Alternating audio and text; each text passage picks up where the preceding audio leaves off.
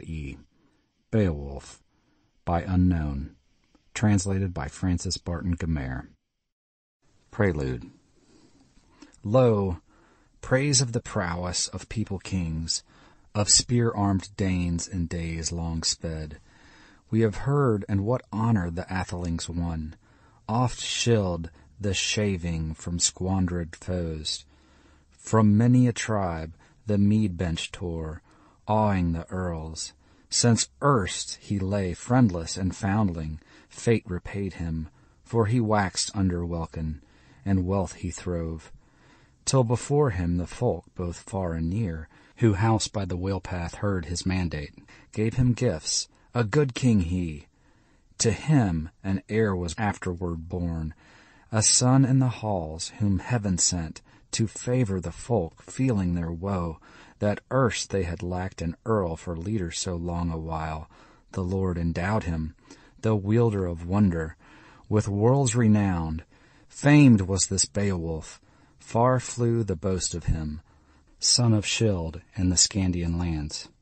So becomes it a youth to quit him well with his father's friends by fee and gift, that to aid him, aged and after days, come warriors willing, should war draw nigh, liegemen loyal by lauded deeds, shall an earl have honor in every clan. Forth he fared at the fated moment, sturdy Scyld to the shelter of God. Then they bore him over to ocean's billow, loving clansmen, as late he charged them, while wielded words the winsome Scyld. The leader beloved who long had ruled, in the rockstead rocked a ring-dight vessel, ice-flecked outbound Atheling's barge. There laid they down their darling lord, on the breast of the boat, the breaker of rings, by the mast the mighty one. Many a treasure fetched from far was freighted with him. No ship have I known so nobly dight, with weapons of war and weeds of battle, with breastplate and blade. On his bosom lay a heaped hoard that hence should go far o'er the flood, with him floating away. No less these loaded the lordly gifts, thane's huge treasure, than those had done, who in former time forth had sent him, sole on the seas, a suckling child. High o'er his head they hoisted the standard, a gold-wove banner. Let billows take him, gave him to ocean. Grave were their spirits, mournful their mood, no man is able to say in sooth, no son of the halls, no hero 'neath heaven, who harbored that freight. 1. Now Beowulf bode in the burge of the Scyldings, leader beloved, and long he ruled in fame with all folk, since his father had gone away from the world till awoke an heir, haughty Halef Dana, who held through life, sage and sturdy, the Scyldings glad. Then one after one there woke to him the chieftain of clansmen, children four, Hrothgar, then Hrothgar, then Helga brave, and I heard that Blank was Blank's queen. The Heatho-Scilfing's helpmate dear, to Hrothgar was given such glory of war, such honor of combat, that all his kin obeyed him gladly, till great grew his band of youthful comrades. It came in his mind to bid his henchmen a hall uprear, a master mead-house, mightier far than ever was seen by the sons of earth. And within it, then, too, old and young, he would all allot that the Lord had sent him, save only the land and the lives of his men. Wide, I heard, was the work commanded, for many a tribe this mid-earth round to fashion the folkstead. It fell as he ordered, in rapid achievement, that ready it stood there, of halls the noblest. Hay-o-Rot he named it, whose message had might in many a land. Not reckless of promise, the rings he dealt treasure at banquet. There towered the hall, high, gabled wide, the hot surge waiting of furious flame. Not far was the day when father and son-in-law stood in feud for warfare and hatred that woke again. With envy and anger, an evil spirit endured the dole in his dark abode, that he heard each day the din of revel high in the hall. There harps rang out, clear song of the singer. He sang who knew tales of the early time of man, how the Almighty made the earth, fairest fields enfolded by water, set, triumphant, sun and moon, for a light to lighten the land dwellers, and braided bright the breast of earth with limbs and leaves, made life for all of mortal beings that breathe and move. So lived the clansmen in cheer and revel, a winsome life, till one began to fashion evils, that field of hell. Grendel, this monster grim was called, march-raver mighty, in moorland living, in fen and fastness, fief of the giants, the hapless wit a while had kept since the creature his exile doomed. On kin of Cain was the killing avenged by sovereign God for slaughtered Abel. Ill fared his feud, and far was he driven, for the slaughter's sake, from sight of men. Of Cain awoke all that woeful breed, Etons and elves and evil spirits, as well as the giants that warred with God weary while, but their wage was paid them. 2. Went he forth to find, at fall of night, that haughty house, and heed wherever the ring-danes out-revelled, to rest had gone, found within it the atheling band, asleep after feasting and fearless of sorrow, of human hardship. Unhallowed wit, grim and greedy, he grasped betimes, wrathful, reckless, from resting places. 30 of the thanes, and thence he rushed, fain of his fell spoil, faring homeward, laden with slaughter, his lair to seek. Then at the dawning, as day was breaking, the might of Grendel to men was known. Then after wassail, was wail uplifted, loud moan in the morn. The mighty chief, atheling excellent, unblithe sat, labored in woe for the loss of his thanes. When once he had traced the trail of the fiend, spirit accursed, too cruel that sorrow, too long, too loathsome, not late the respite. With night returning, anew began ruthless murder. He recked no whit, firm in his guilt. Of the feud and crime, they were easy to find who elsewhere sought, in room remote, their rest at night. Bed in the bowers, when that bale was shown, was seen in sooth, with surest token, the hall thanes' hate. Such held themselves far and fast, who the fiend outran. Thus ruled unrighteous, and raged his fill, one against all, until empty stood that lordly building, and long it bode so. 12 years tide the trouble he bore, sovereign of Scyldings, sorrows and plenty, boundless cares. There came unhidden tidings true to the tribes of men in sorrowful songs, how ceaselessly Grendel harassed Hrothgar, what hate he bore him, what murder and massacre many a year, feud unfading.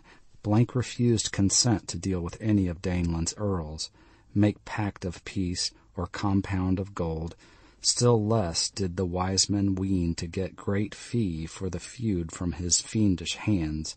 But the evil one ambushed old and young, death's shadow dark, and dogged them still, lured or lurked in the livelong night. Of misty moorlands men may say not where the haunts of these hell runes be. Such heaping of horrors the hater of men, lonely roamer, wrought unceasing, harassings heavy. O'er Heorot he lorded, gold bright hall, and gloomy nights, and ne'er could the prince approach his throne. 'Twas judgment of God, or have joy in his hall. Sore was the sorrow to Scyldings' friend, heart-rending misery. Many nobles sat assembled and searched out counsel, how it were best for bold-hearted men against harassing terror to try their hand. Whiles they vowed in their heathen fanes altar offerings, asked with words that the slayer of souls would succour give them for the pain of their people. Their practice this, their heathen hope, 'twas hell they thought of in mood of their mind. Almighty they knew not, doomsman of deeds and dreadful Lord, nor heaven's helmet heeded they ever, wielder of wonder. Woe for that man who in harm and hatred hales his soul to fiery embraces, nor favor nor change awaits he ever, but well for him that after death day may draw to his Lord and friendship find in the Father's arms. End of Section 1. Recording by Tad E.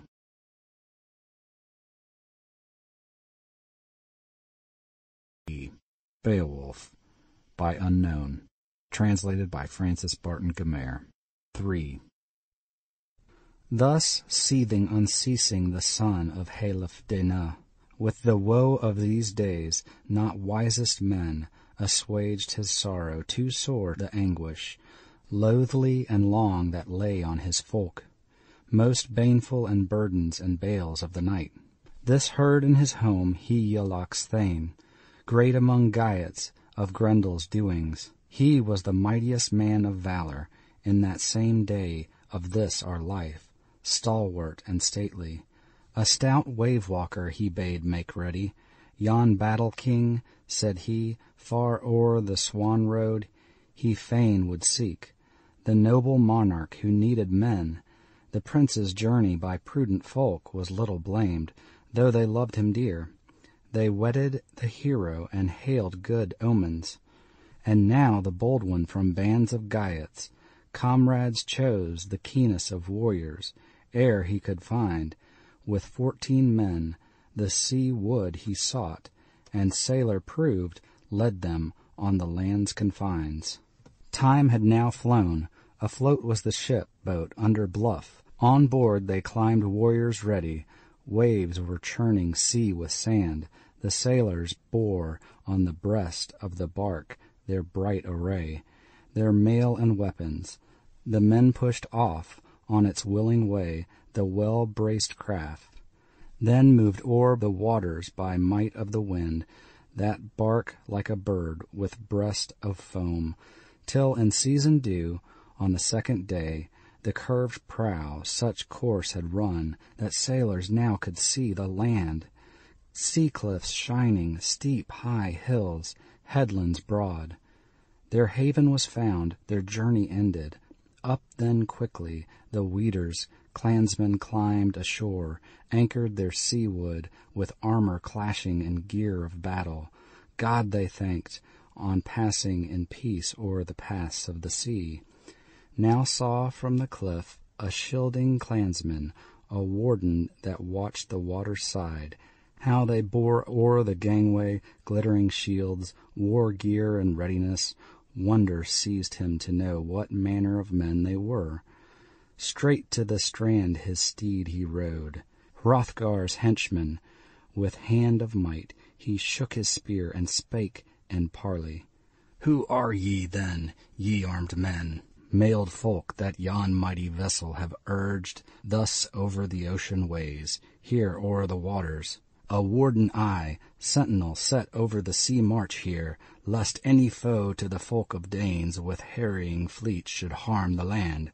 No aliens ever at ease thus bore them, linden wielders, yet word of leave clearly ye lack from clansmen here, my folk's agreement.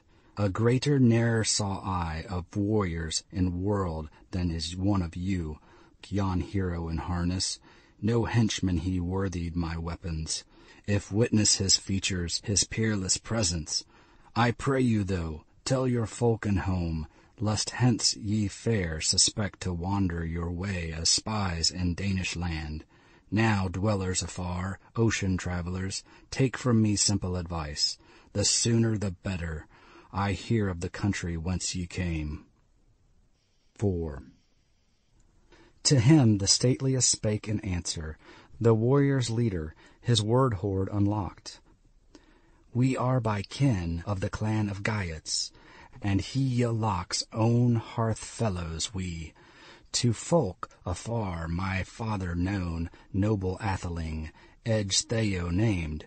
Full of winters, he fared away, aged from earth. He is honored still through width of the world by wise men all. To thy lord and liege in loyal mood we hasten hither. To Halfdane's son, people protector, be pleased to advise us. To that almighty one come we on mickle errand.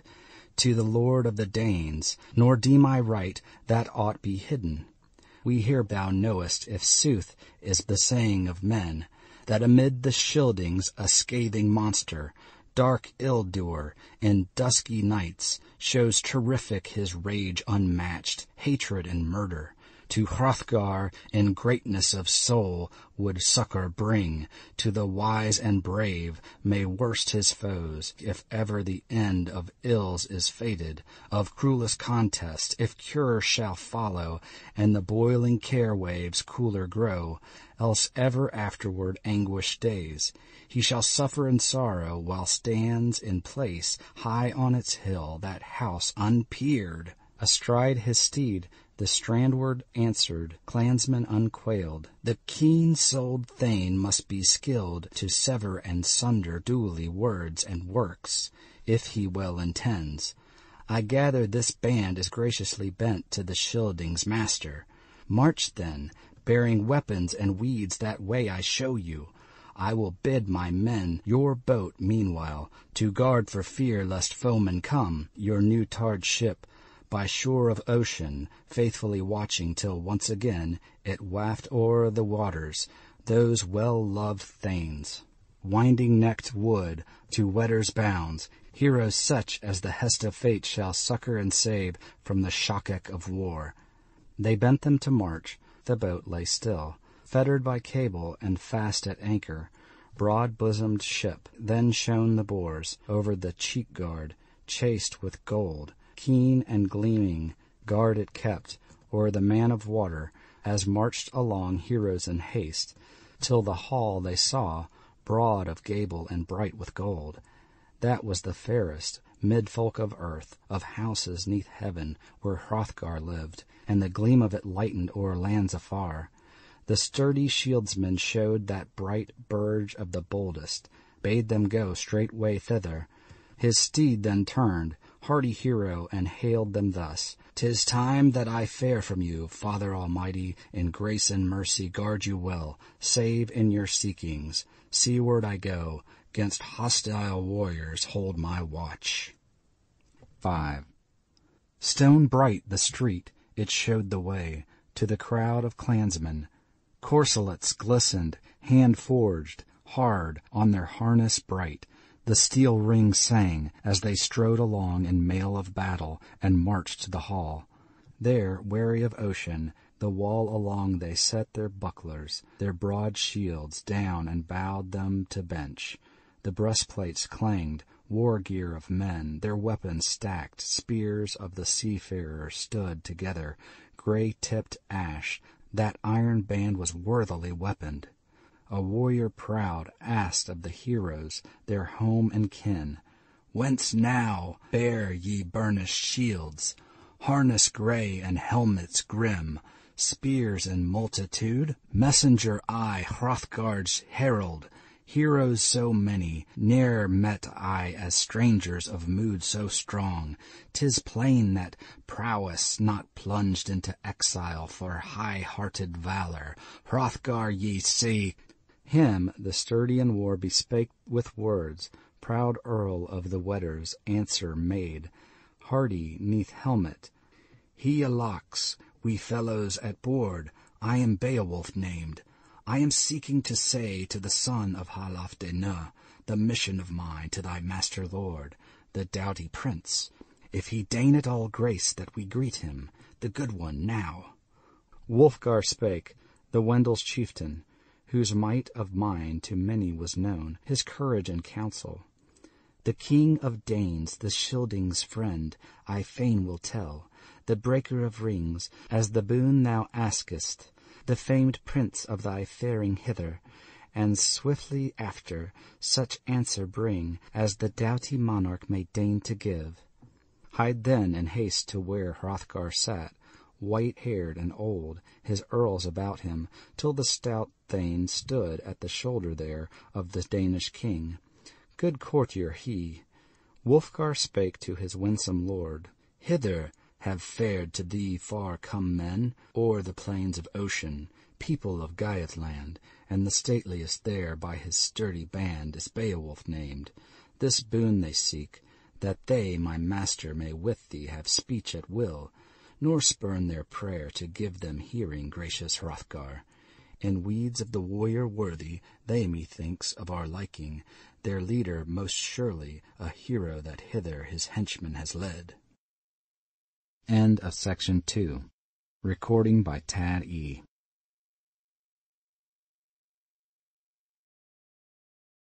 Tad E. Beowulf, by Unknown. Translated by Francis Barton Gamer. 6.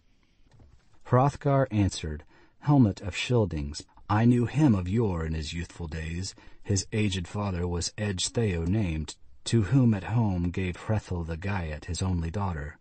Their offspring bold fares hither to seek the steadfast friend. And seamen, too, have said me this, who carried my gifts to the Geatish court, thither for thanks. He has 30 men heft of grasp in the gripe of his hand, the bold in battle. Blessed God, out of his mercy this man hath sent to Danes of the west, as I ween indeed against horror of Grendel. I hope to give the good youth gold for his gallant thought. Be thou in haste, and bid them hither, clan of kinsmen, to come before me, and add this word, they are welcome guests to folk of the Danes.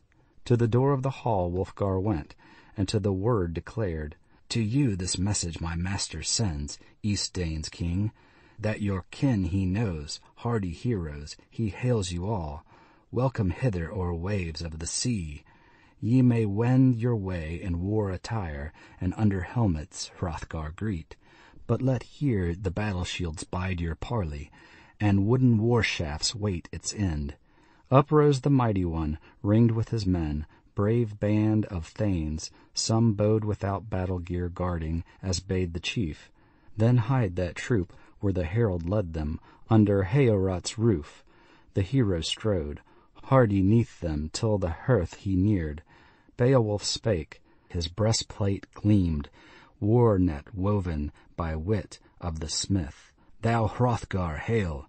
Hygelac's I, kinsman and follower, fame a-plenty have I gained in youth. These Grendel deeds I heard in my homeland heralded clear. Seafarers say, how stands this hall of building best, for your band of thanes empty and idle, when evening sun in the harbor of heaven is hidden away. So my vassals advise me well, brave and wise, the best of men. O sovereign Hrothgar, I seek thee here, for my nerve and my might they knew full well. Themselves had seen me from slaughter come, blood-flecked from foes, where 5 I bound, and that wild brood worsted. Aye, the waves I slew, nickers by night in need of peril, avenging the wedders, whose woe they sought, crushing the grim ones. Grendel now, monster cruel, be mine to quell in single battle. So from thee, thou sovereign of the shining Danes, Scyldings' bulwark, a boon I seek, and friend of the folk, refuse it not, O warrior's shield. Now I've wandered far, that I alone with my liegemen here, this hardy band, may Heorot purge. More I hear that the monster dire, in his wanton mood, of weapons recks not. Hence shall I scorn, so Hygelac stay, king of my kindred, kind to be. Brand or buckler to bear in the fight, gold-colored targe, but with gripe alone must I front the fiend and fight for life, foe against foe. Then faith be his in the doom of the Lord whom death shall take. Fain I ween, if the fight he win in this hall of gold, my Geatish band, will he fearless eat, as oft before, my noblest thanes. Nor needest thou then to hide my head, for his shall I be, dyed in gore, if death must take me, and my blood-covered body he'll bear as prey, ruthless devour it, the roamer lonely, with my lifeblood redden his lair in the fen. No further for me needst food prepare. To Hygelac send, if Hild shouldst take me, best of war weeds, warding my breast, armor excellent, heirloom of Hrethel, and work of Wayland, fares word as she must. 7. Hrothgar spake, the Scyldings' helmet, For fight defensive, friend my Beowulf, to succour and save thou hast sought us here. Thy father's combat, a feud enkindled, when Hethelolf with hand he slew, among the Wylfings, his Wender kin, for horror of fighting feared to hold him. Fleeing, he sought our South Dane folk, over surge of ocean, the honor Scyldings.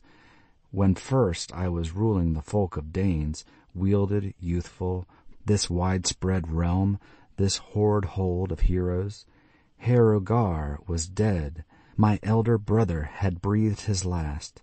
Halfdane's bairn, he was better than I. Straightway the feud with fee I settled, to the Wylfings sent, o'er watery ridges, treasures olden, oaths he swore me.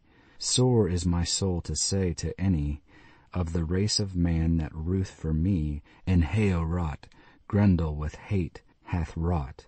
What sudden herrings! Hall folk fail me, my warriors wane, for word hath swept them into Grendel's grasp. But God is able this deadly foe from his deeds to turn.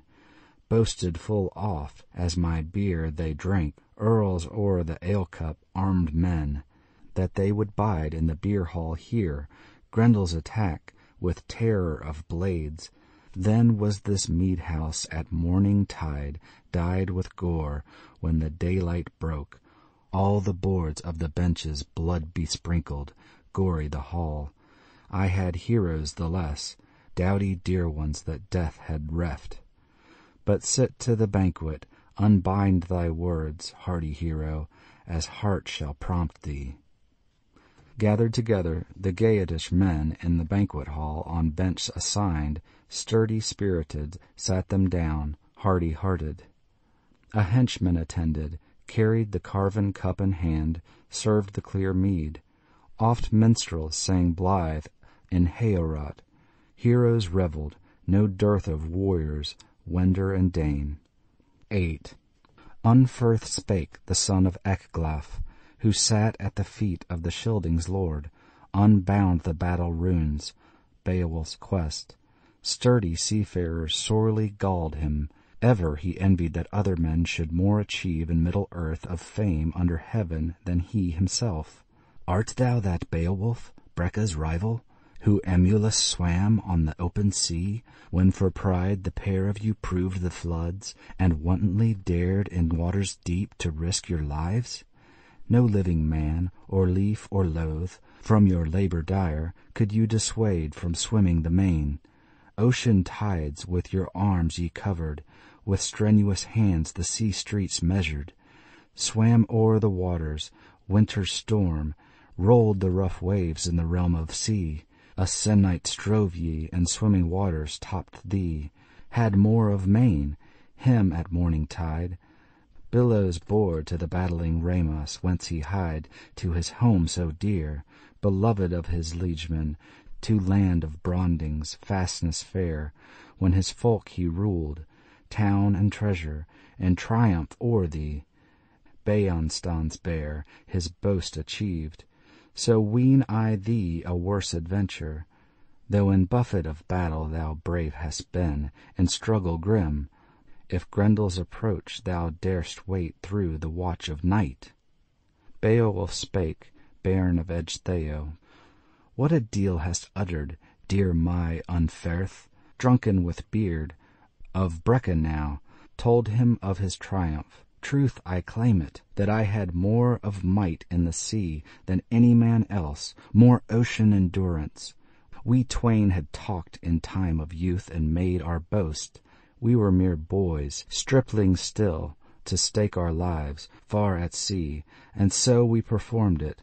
Naked swords, as we swam along, we held in hand, with hope to guard us against the whales. Not a whit from me could he float afar o'er the flood of waves, haste o'er the billows, nor him I abandoned. Together we twain on the tides abode, 5 nights full, till the flood divided us, churning waves and chillest weather, Darkling night and the northern wind ruthless rushed on us. Rough was the surge. Now the wrath of the sea-fish rose apace, yet me against the monsters my mailed coat, hard and hand-linked, help afforded. Battle-sark braided my breast to ward, garnished with gold.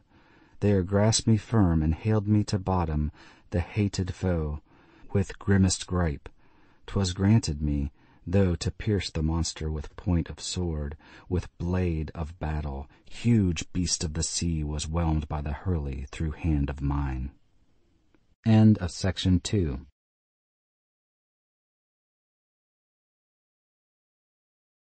At E. Beowulf, by Unknown, translated by Francis Barton Gamer. 9. Me thus often the evil monsters thronging threatened, with thrust of my sword, the darling I dealt them due return. No wise had they bliss from their booty then to devour their victim, vengeful creatures, seated to banquet at bottom of sea, but at break of day, by the brand sore hurt, on the edge of ocean up they lay, put to sleep by the sword, and since by them on the fathomless sea ways sailor folk are never molested.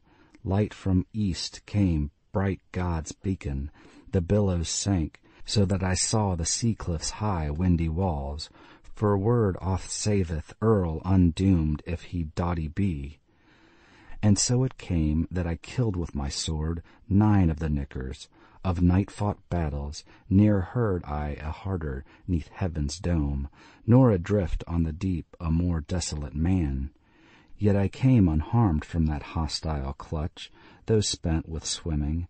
The sea upbore me, flood of the tide of Finnish land, the welling waters. No wise of thee have I heard men tell such terror of falchions, bitter battle. Breca ne'er yet, not one of you pair, in the play of war such daring deed has done it all with bloody brand. I boast not of it.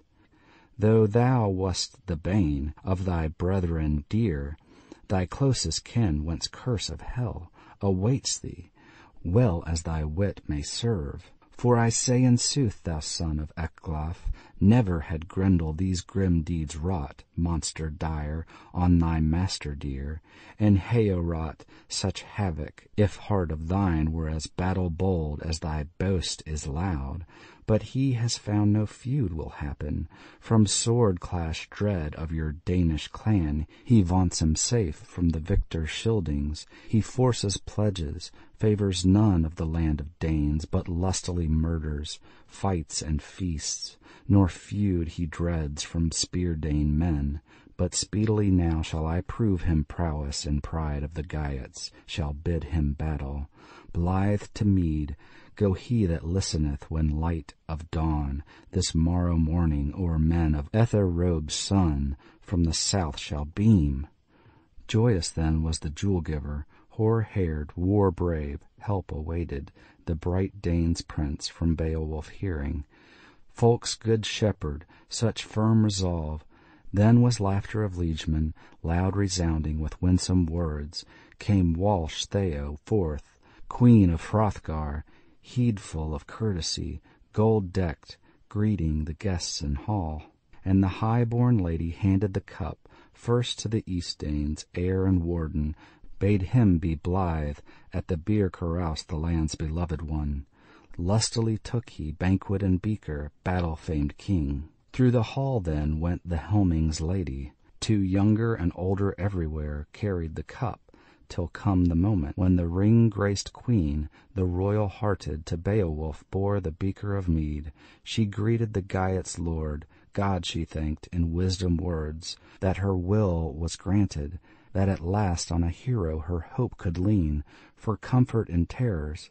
The cup he took, hardy in war, from Walsh Theo's hand, and answer uttered the eager for combat. Beowulf spake, bairn of Edge Theo, this was my thought when my thanes and I bent to the ocean and entered our boat, that I would work the will of your people fully, or fighting fall in death, and fiends gripe fast. I am firm to do an earl's brave deed, or end the days of this life of mine in the mead hall here. Well, these words to the woman seemed Beowulf's battle boast. Bright with gold the stately dame by her spouse sat down.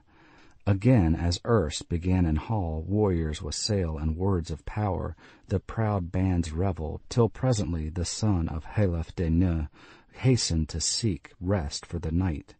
He knew there waited fight for the fiend in that festal hall, when the sheen of the sun they saw no more, and dusk of night sank darkling nigh, and shadowy shapes came striding on, wan under welkin. The warriors rose, man to man he made harangue, Hrothgar to Beowulf, bade him hail, let him wield the wine-hall. A word he added, never to any man erst I trusted, since I could heave up hand and shield this noble Dane hall, till now to thee. Have now and hold this house unpeered, remember thy glory, thy might declare. Watch for the foe, no wish shall fail thee, if thou bidest the battle with bold won life. 10. Then Hrothgar went with his hero train, defence of Scyldings, forth from hall. Fain would the warlord Walsh Theo seek, couch of his queen. The king of glory against this Grendel a guard had set. So heroes heard a hall defender, who warded the monarch and watched for the monster. In truth, the Geat's prince gladly trusted his mettle, his might, the mercy of God. Cast off then his corslet of iron helmet from head, to his henchman gave, choicest of weapons, the well-chased sword, bidding him guard the gear of battle. Spake then his vaunt, the valiant man, Beowulf Geat, ere the bed he sought, of force in fight no feebler I count me, in grim war deeds than Grendel deems him. Not with the sword, then, to sleep of death, his life will I give, though it lie in my power. No skill is his to strike against me, my shield to hew though he hardy be. Bold in battle, we both this night shall spurn the sword, if he seek me here, unweaponed for war, like wisest God, sacred Lord, on which side soever doom decree, as he deemeth right. Reclined then the chieftain, and cheek pillows held the head of the earl, while all about him seamen hardy on hall beds sank. None of them thought that thence their steps to the folk and fastness that fostered them, to the land they loved, would lead them back. Full well they wist that on warriors many battle death seized in the banquet hall of Danish clan, but comfort and help war wheel weaving to wetter folk the master gave, that by might of one over their enemy all prevailed by single strength. In sooth 'tis told that highest God o'er humankind hath wielded ever. Thro' one night striding came the walker in shadow. Warriors slept whose hest was to guard the gabled hall, all save one. 'Twas widely known that against God's will the ghostly ravager him could not hurl to haunts of darkness. Wakeful, ready with warrior's wrath, bold he bided the battle's issue. 11. Then the moorland by misty crags with God's wrath laden Grendel came. The monster was minded of mankind now, sundry to seize in the stately house. Under welkin he walked, till the wine place there, gold hall of men, he gladly discerned, flashing with fretwork. Not first time this, that he the home of Hrothgar sought, yet ne'er in his life-day, late or early, such hardy heroes, such hall thanes found. To the house the warrior walked apace, parted from peace, the portal opened, though with forged bolts fast, when his fists had struck it, and baleful he burst in his blatant rage the house's mouth. All hastily then o'er fair-proved floor the fiend trod on. Ireful he strode, there streamed from his eyes fearful flashes like flame to see. He spied in hall the hero band, kin and clansmen clustered asleep, hardy liegemen. Then laughed his heart, for the monster was minded, ere morn should dawn, savage, to sever the soul of each, life from body, since lusty banquet waited his will. But word forbade him to seize any more of men of earth after that evening. Eagerly watched Higelac kinsman, his cursed foe, how he would fare in fell attack, now that the monster was minded to pause. Straightway he seized a sleeping warrior for the first, and tore him fiercely asunder. The bone frame bit, drank blood in streams, swallowed him piecemeal. Swiftly thus the lifeless corse was clear devoured, eaten feet and hands. Then farther he hied, for the hardy hero with hand he grasped, felt for the foe with fiendish claw. For the hero reclining, who clutched it boldly, prompt to answer, propped on his arm. Soon they saw that shepherd of evils, that never he met in this middle world, in the ways of earth, another wit, with heavier handgripe, at heart he feared, sorrowed in soul, none the sooner escaped. Fain would he flee, his fastness seek, the den of devils. No doings now, such as oft he had done in days of old. Then bethought him the hardy Higelac thane of his boast at evening. Up he bounded, grasped firm his foe, whose fingers cracked. The fiend made off, but the earl close followed. The monster meant, if he might at all, to fling himself free, and far away fly to the fens. Knew his fingers' power in the gripe of the grim one. Gruesome march to Heorot this monster of harm had made. Din filled the room, the Danes were bereft, castle dwellers and clansmen all, earls of their ale. Angry were both those savage hall guards, the house resounded. Wonder it was the wine-hall firm in the strain of their struggle stood. To earth the fair house fell not, too fast it was within and without by its iron bands craftily clamped. Though there crashed from sill many a mead bench, men have told me, gay with gold, where the grim foes wrestled, so well had weened this wisest shielding, that not ever at all might any man that bone-decked brave house break asunder, crush by craft, unless clasp of fire and smoke engulfed it. Again uprose, din redoubled.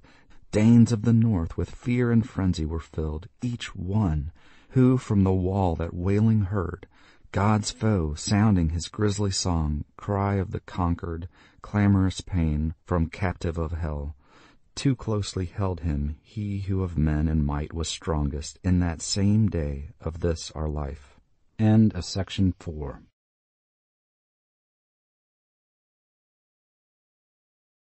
At E. Beowulf, by Unknown. Translated by Francis Barton Gamer. 12. Not in any wise would that earl's defense suffer that slaughterous stranger to live, useless deemed as days and years to men on earth. Now many an earl of Beowulf brandish blade ancestral, fain the life of their lord to shield their praised prince, if power were theirs. Never they knew, as they neared the foe, hardy-hearted hero of war, aiming their swords on every side, the accursed to kill. No keenest blade, no fairest of falchions fashioned on earth, could harm or hurt that hideous fiend.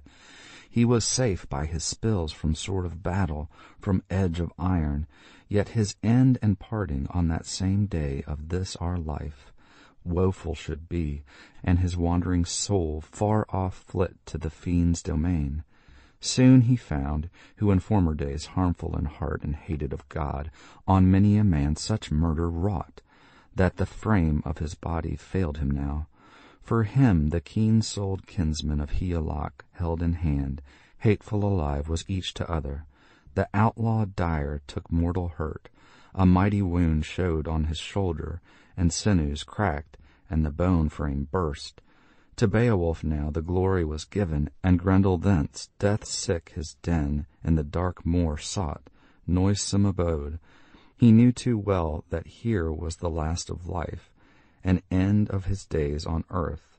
To all the Danes, by that bloody battle the boon had come. From ravage had rescued the roving stranger Hrothgar's hall. The hardy and wise one had purged it anew. His night work pleased him, his deed and its honor. To eastern Danes had the valiant Gyat his vaunts made good, all their sorrow and ills assuaged, their bale of battle borne so long, and all the dole that erst endured, pain aplenty.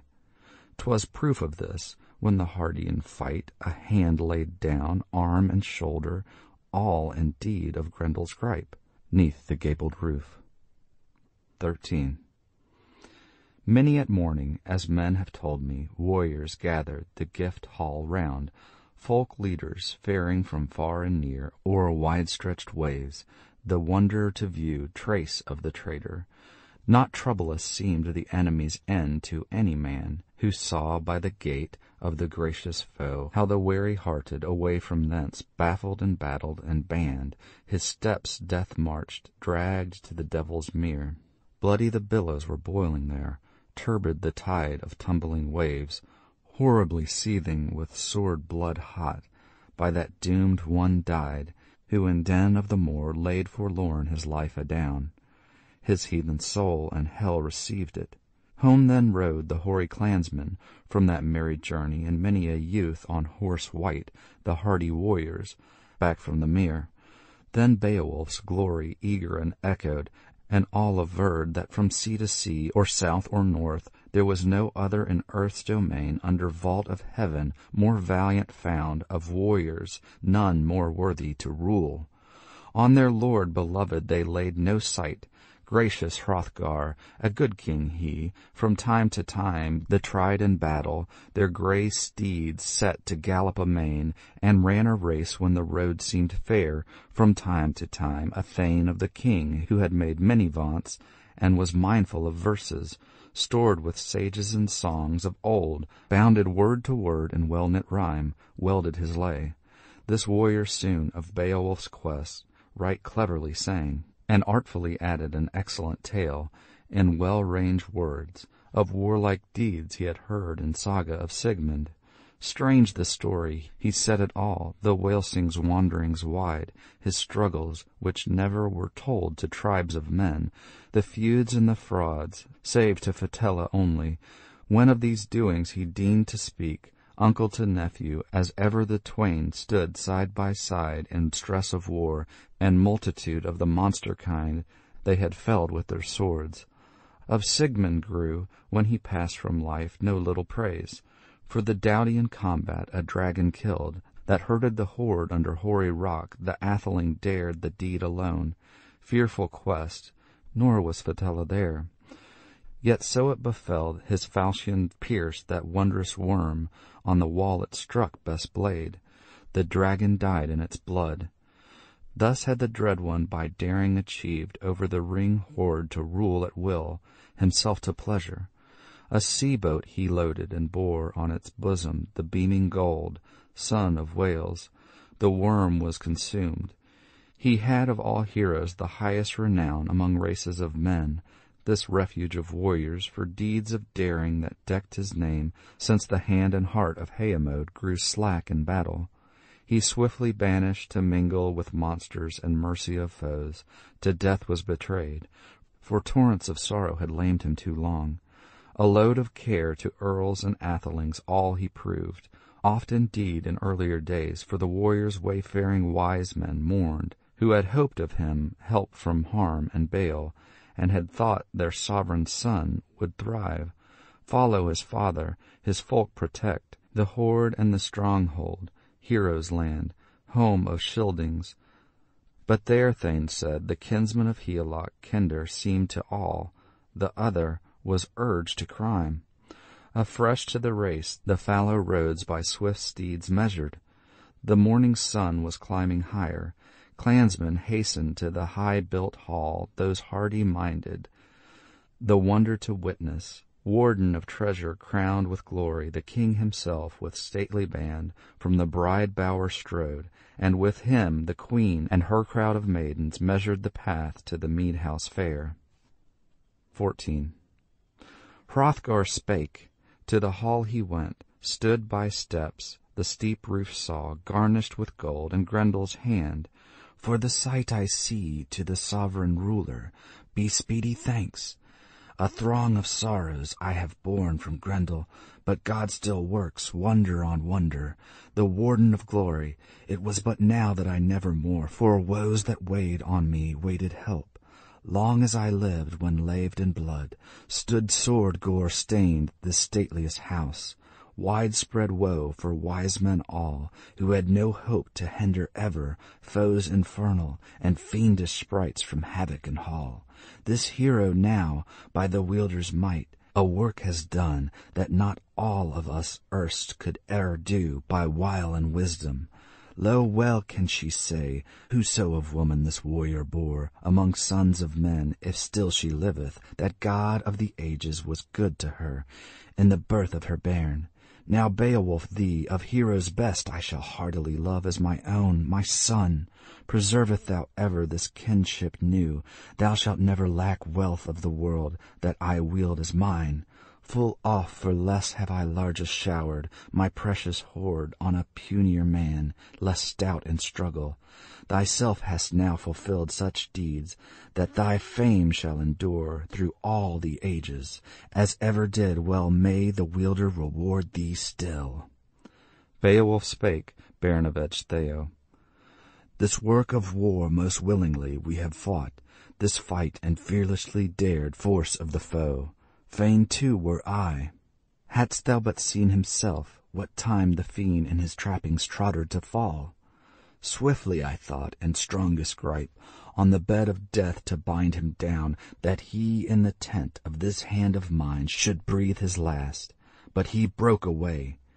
Him I might not, the Maker willed, hinder from flight, and firm enough hold the life-destroyer. Too sturdy was he, the ruthless in running. For rescue, however, he left behind him his hand in pledge, arm and shoulder, nor aught of help could the cursed one thus procure at all.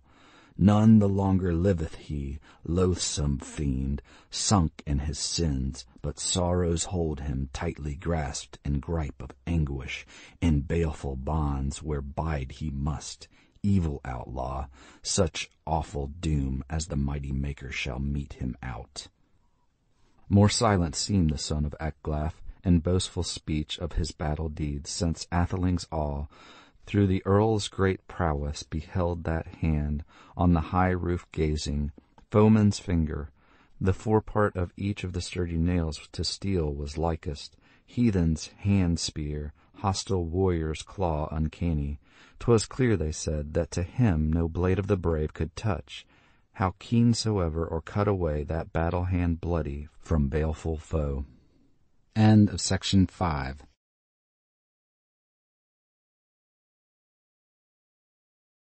E. Beowulf, by Unknown. Translated by Francis Barton Gamer. 15. There was hurry and hest in Heorot now, for hands to bedeck it, and dense was the throng of men and women, the wine-hall to cleanse, the guest-room to garnish. Gold ray shone the hangings, there were wove on the wall, and wonders many to delight each mortal that looks upon them, though braced within by iron-clads. That building bright was broken sorely, rent were its hinges, the roof alone held safe and sound, when seared with crime the fiendish foe his flight essayed, of life despairing. No light thing that, the flight for safety, essay it who will. Forced of fate, he shall find his way to the refuge ready for race of man, for soul possessors and sons of earth, and there his body on bed of death shall rest after revel.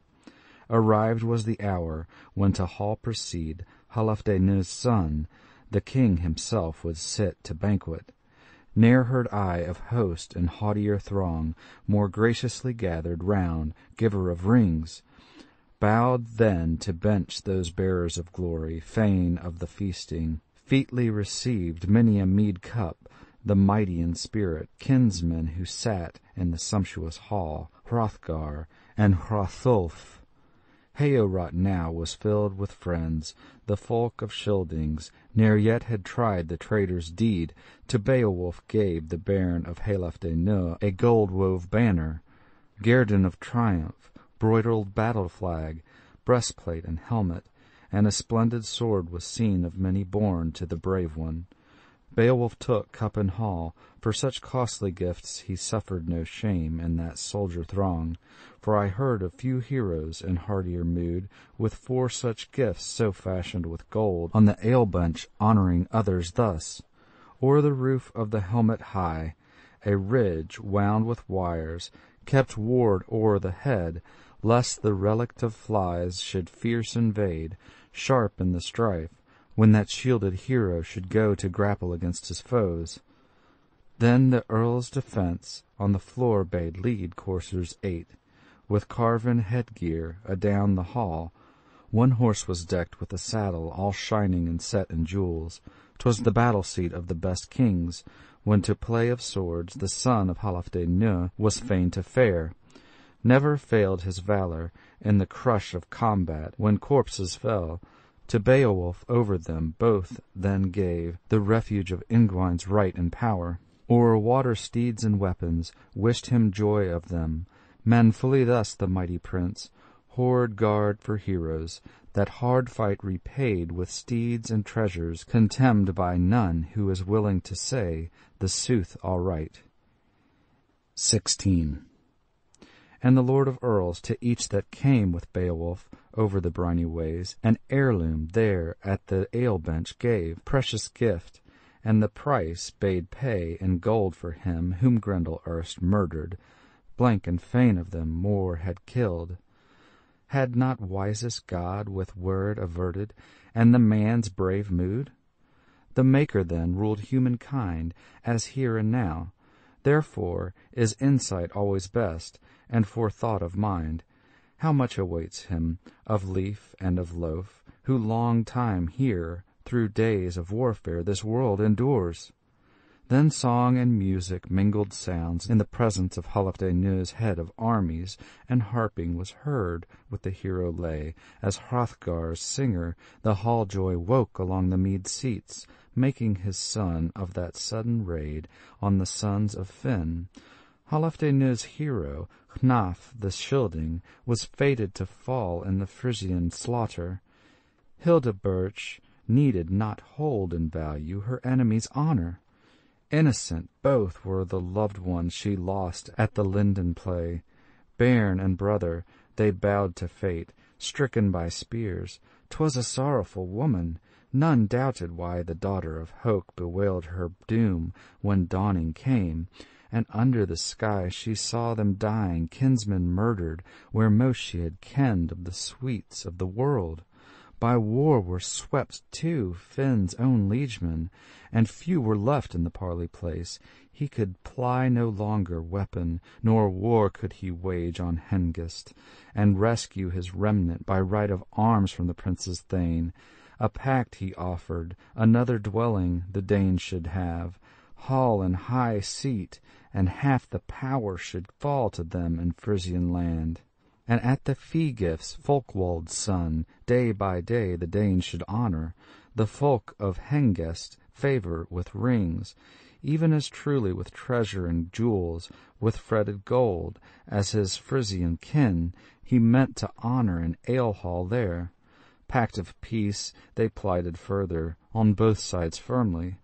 Finn to Hengist with oath upon honour openly promised that woeful remnant, with wise men's aid, nobly to govern, so none of the guests by word or work should warp the treaty, or with malice of mind bemoan themselves as forced to follow their free-giver's slayer. Lordless men as their lot ordained. Should Frisian, moreover, with foeman's taunt that murderous hatred to mind recall, then edge of the sword must seal his doom. Oaths were given, and ancient gold heaped from hoard. Then hardy Scylding, battle-thane best, on his balefire lay. All on the pyre were plain to see the gory sark, the gilded swine crest, boar of hard iron, and atheling many, slain by the sword. At the slaughter they fell. It was Hildebert's hest at Hnaf's own pyre, the bairn of her body on brands to lay, his bones to burn on the baleful place at his uncle's side. In sorrowful dirges bewept them the woman, great wailing ascended. Then, wound up to welkin, the wildest of death fires roared o'er the hillock, heeds all were melted, gashes burst, and blood gushed out from bites of the body. Baleful devoured, greediest spirit, those spared not by war out of either folk, their flower was gone. 17. Then hastened those heroes their home to see, friendless to find the Frisian land, houses and high burge. Hengist still through the death-dyed winter dwelt with Finn, holding pact, yet of home he minded, though powerless his ring-decked prow to drive over the waters. Now waves rolled fierce, lashed by the winds, or winter locked them in icy fetters. Then fared another year to men's dwellings, as yet they do, the sun-bright skies that their season ever dully await. Far off winter was driven, fair lay earth's breast, and fain was the rover, the guest, to depart, though more gladly he pondered on wrecking his vengeance than roaming the deep, and how to hasten the hot encounter where sons of the Frisian were sure to be. So he escaped not the common doom, when Hun, with laughing, the light of battle, best of blades, his bosom pierced. Its edge was famed with the Frisian earls. On fierce heart Finn there fell likewise, on himself at home the horrid sword death, for Guthlaf and Aslaf of grim attack had sorrowing told, from seaways landed, mourning their foes. Finn's wavering spirit bode not in breast, the burge was reddened with blood of foemen, and Finn was slain, king amid clansmen. The queen was taken. To the ship the shielding warriors bore all the chattels the chieftain owned, whatever they found in Finn's domain of gems and jewels. The gentle wife o'er paths of the deep to the Danes they bore, led to her land. The lay was finished, the gleeman's song. Then glad rose the revel, bench joy brightened, bearers draw from their wonder vats wine. Comes waltz Theo forth, under gold crown goes where the good pair sit, uncle and nephew, true each to the other one, kindred in amity. Unferth the spokesman at the Scyldings' lord feet sat. Men had faith in his spirit, his keenness of courage, though kinsmen had found him unsure at the sword-play. The Scylding queen spoke. "Quaff of this cup, my king and lord, breaker of rings, and blithe be thou, gold friend of men. To the Geats here speak such words of mildness as man should use. Be glad with thy Geats, of these gifts be mindful, or near or far, which now thou hast. Men say to me, as son thou wishest yon hero to hold. Thy Heorot purged, jewel hall brightest, enjoy while thou canst with many a largess, and leave to thy kinfolk and realm when forth thou goest to greet thy doom. For gracious I deem my Hrothulf, willing to hold and rule nobly our youths. If thou yield up first, prince of Scyldings, thy part in the world, I ween with good he will well requite offspring of ours, when all he minds that for him we did in his helpless days of gift and grace to gain him honour." Then she turned to the seat where her sons were placed. Hrethik and Hrothmund, with heroes' bairns, young men together. The Geat too sat there, Beowulf brave, the brothers between. End of section 6.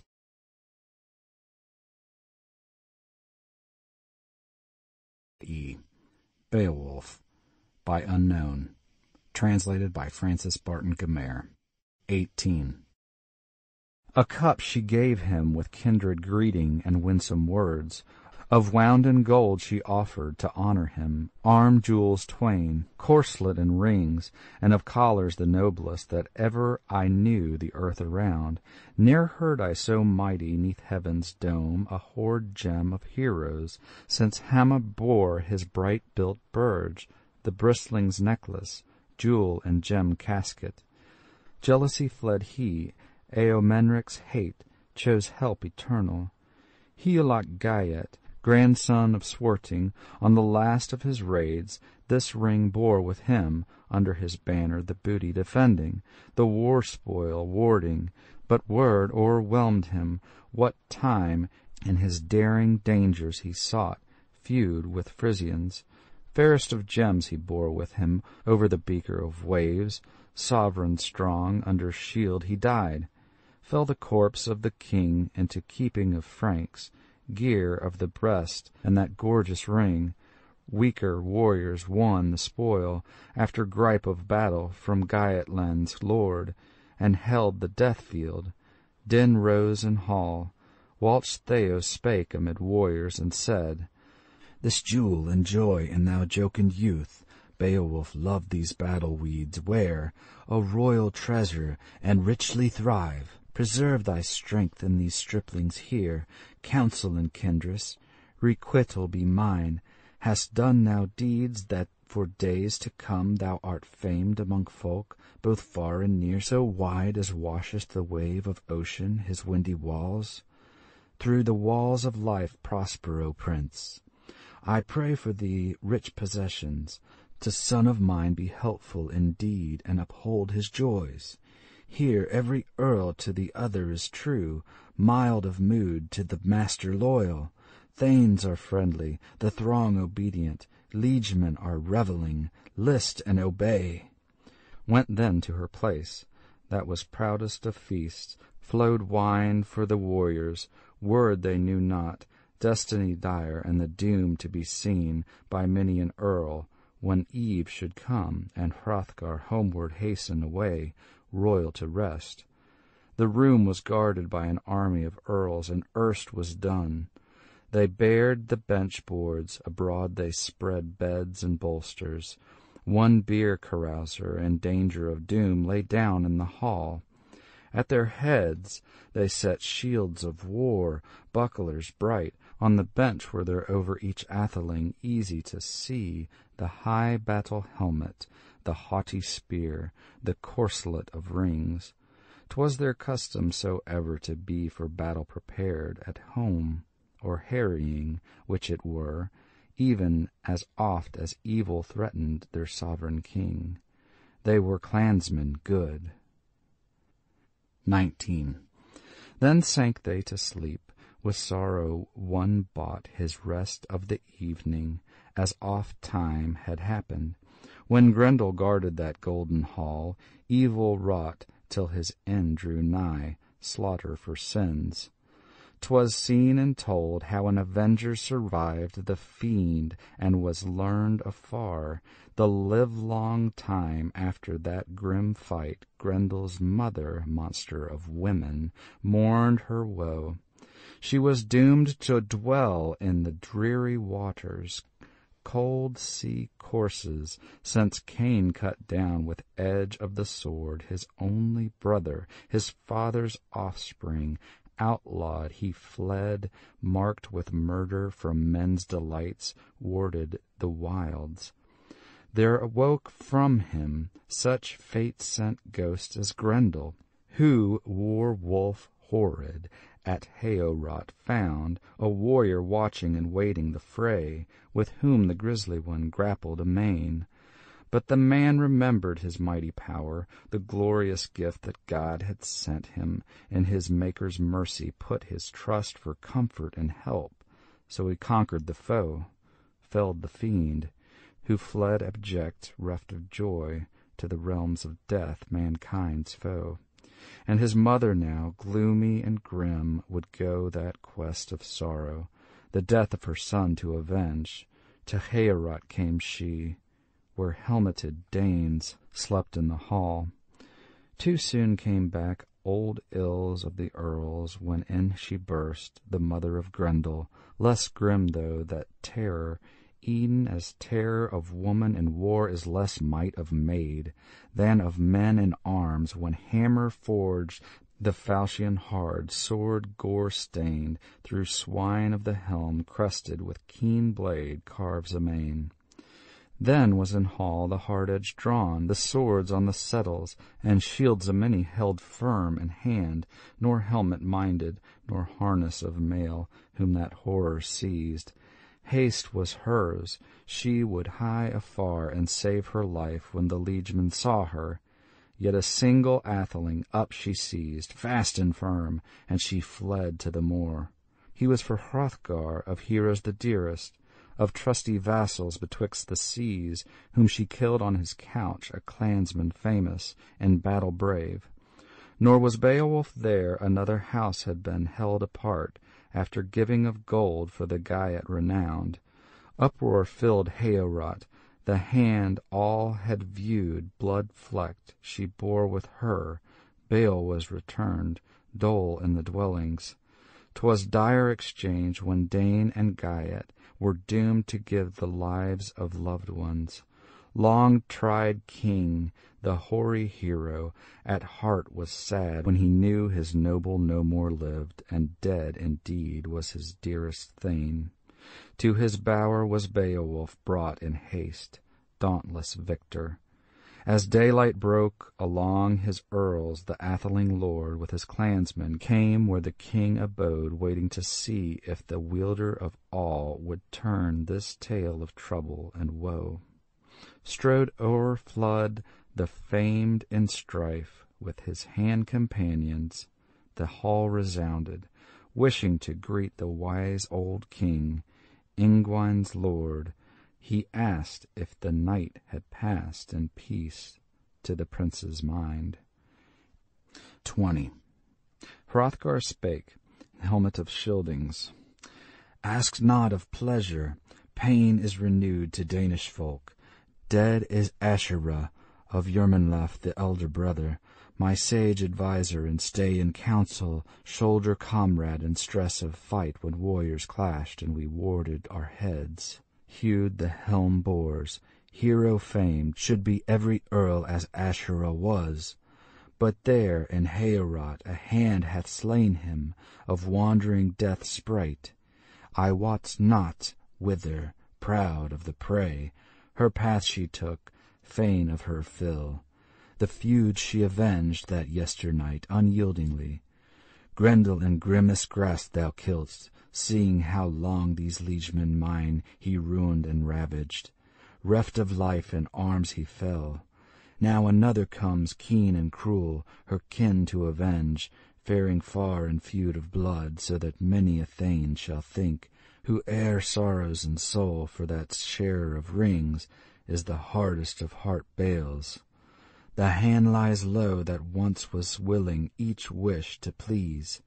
Land-dwellers here and liegemen mine, who house by those parts, I have heard relate that such a pair they have sometimes seen, march-stalkers mighty, the moorland haunting, wandering spirits. One of them seems, so far as my folk could fairly judge, a womankind, and one, accursed in man's guise, trot the misery track of exile, though huger than human bulk. Grendel in days long gone they named him, folk of the land. His father they knew not, nor any brood that was born to him of treacherous spirits. Untrod is their home, by wolf-cliffs haunt they, and windy headlands, fenways fearful, where flows the stream from mountains gliding to gloom of the rocks, underground flood. Not far is it hence in measure of miles that the mere expands, and o'er it the frost-bound forest, hanging sturdily rooted, shadows the wave. By night is a wonder weird to see, fire on the waters. So wise lived none of these sons of men to search those depths. Nay, though the heath rover harried by dogs the horn-proud hart, this holt should seek, long distance driven, his dear life first on the brink he yields, ere he brave the plunge to hide his head. 'Tis no happy place. Thence the welter of waters washes up, wan to welcome when winds bestir evil storms, and air grows dusk, and the heavens weep. Now is help once more with thee alone. The land thou knowest not, place of fear, where thou findest out that sin-flecked being. Seek if thou dare. I will reward thee for waging this fight, with ancient treasure and erst I did, with winding gold if thou winnest back. End of section 7.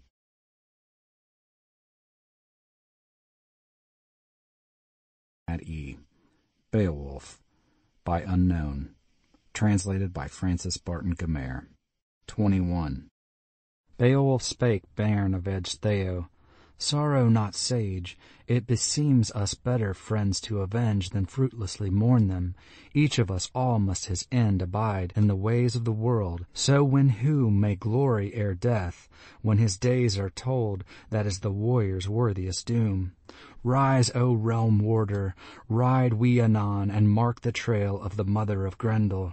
No harbor shall hide her, heed my promise, enfold of field or forestead mountain, or floor of the flood, let her flee where she will.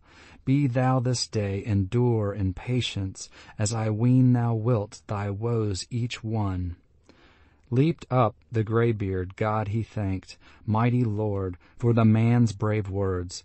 For Hrothgar soon a horse was saddled, wave-maned steed, the sovereign wise stately rode on, his shield-armed men followed in force. The footprints led along the woodland, widely seen, a path o'er the plain, where she passed and trod the murky moor. Of men-at-arms she bore the bravest and best one dead, him who with Hrothgar the homestead ruled.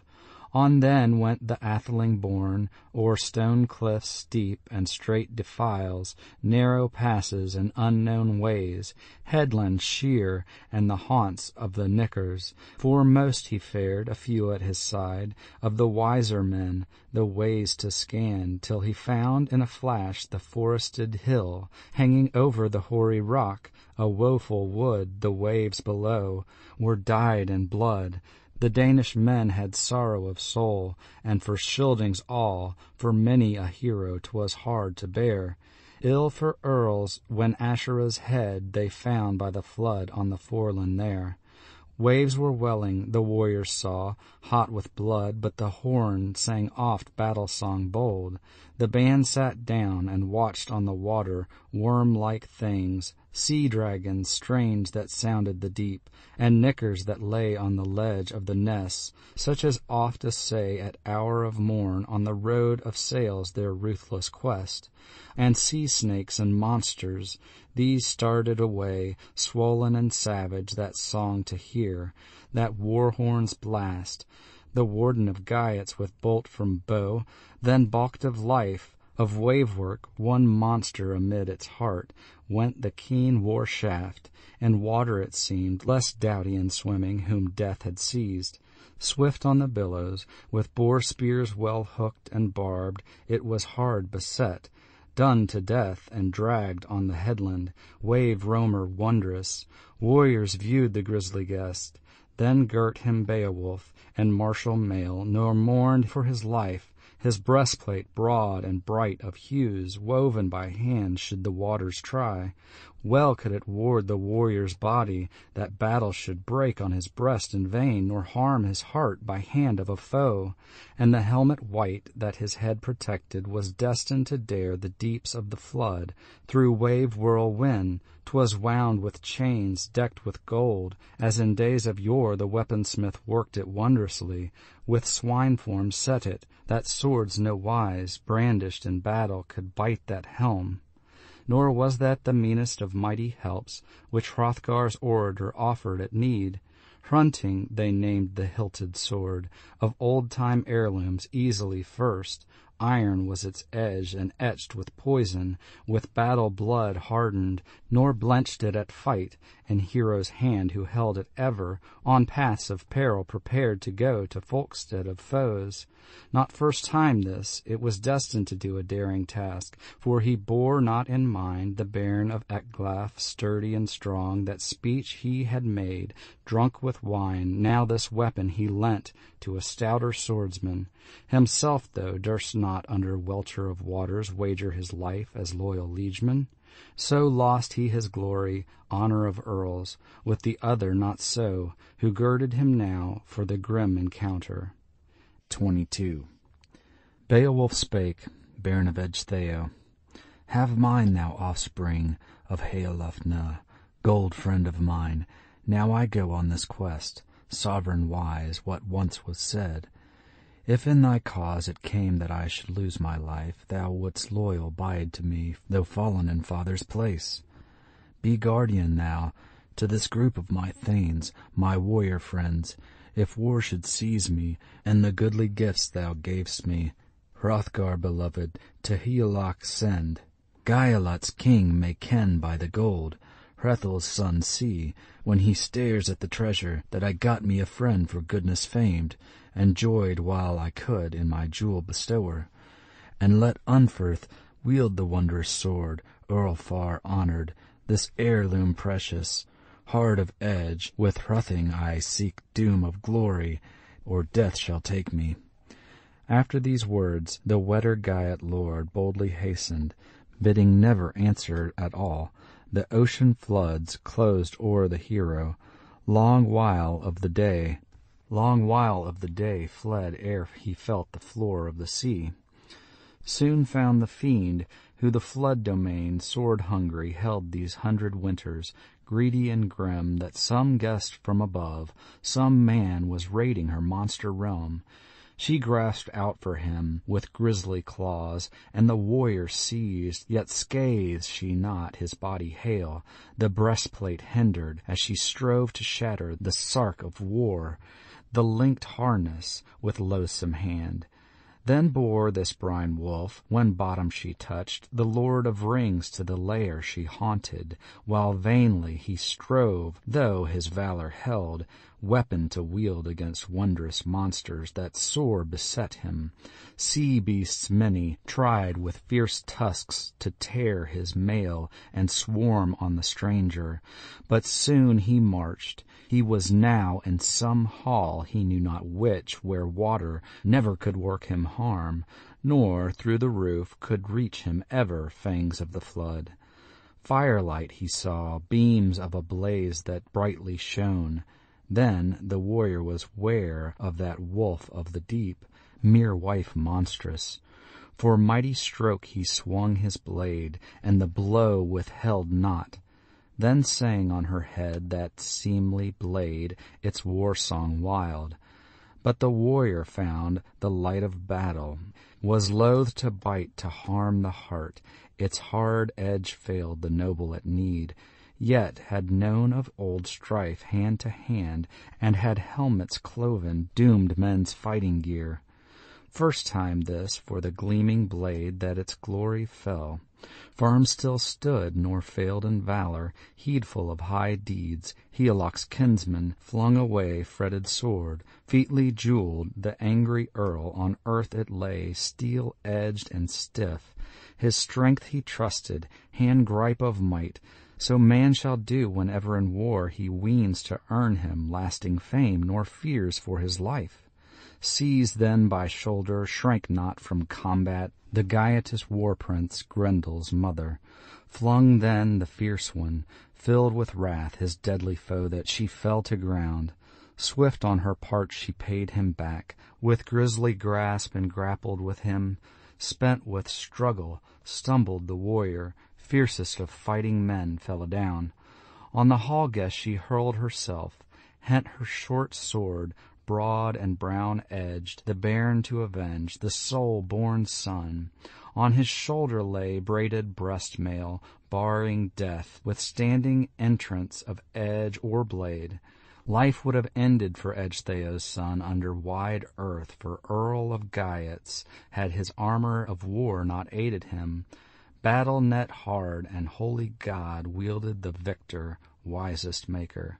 The Lord of heaven allowed his cause, and easily rose the earl erect. 23. Mid the battle gear saw he a blade triumphant, old sword of Etons, with edge of proof, warrior's heirloom, weapon unmatched, save only 'twas more than other men to bandy of battle could bear at all, as the giants had wrought it, ready and keen. Seized then its chain hilt the Scyldings' chieftain, bold and battle grim, brandished the sword, reckless of life, and so wrathfully smote that it gripped her neck and grasped her hard, her bone rings breaking. The blade pierced through that fated one's flesh, to floor she sank. Bloody the blade, he was blithe of his deed. Then blazed forth light. 'Twas bright within, as when from the sky there shines unclouded heaven's candle. The hall he scanned. By the wall then went he, his weapon raised, high by its hilts, the Heloc Thane, angry and eager. That edge was not useless to the warrior now. He wished with speed Grendel to guerdon for grim raids many, for the war he waged on western Danes, oftener far than an only time when of Hrothgar's hearth companions he slew in slumber and deep devoured 15 men of the folk of Danes, and as many others outward bore his horrible prey. Well paid for that, the wrathful prince, for now prone he saw Grendel stretched there, spent with war, spoiled of life, so scathed had left him Heorot's battle. The body sprang far when after death it endured the blow, sword stroke savage, that severed its head. Soon then saw the sage companions who waited with Hrothgar, watching the flood, that the tossing waters turbid grew. Blood stained the mere.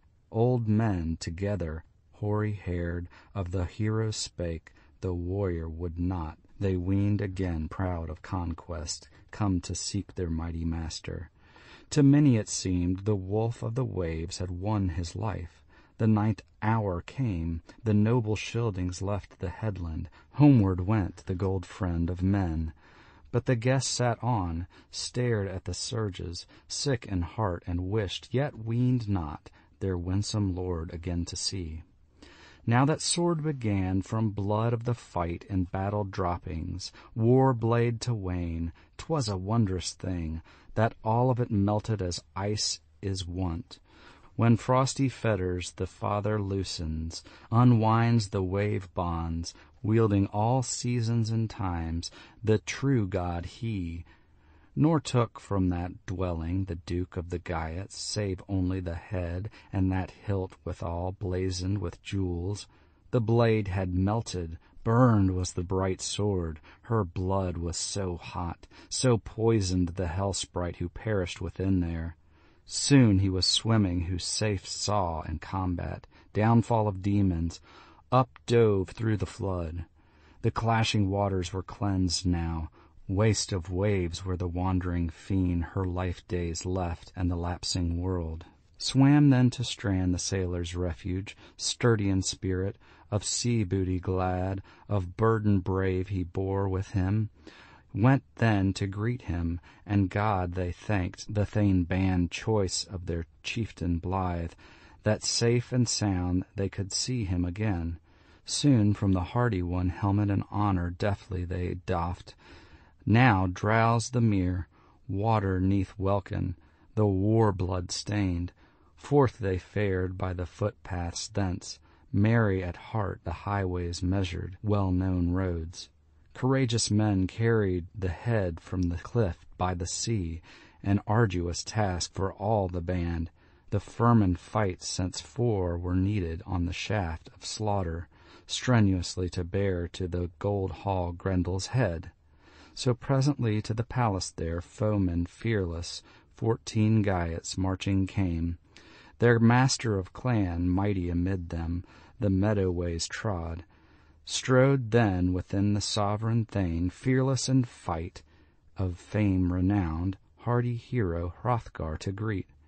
And next by the hair into hall was borne Grendel's head, where the henchmen were drinking, an awe to clan and queen alike, a monster of marvel. The men looked on. End of section 8.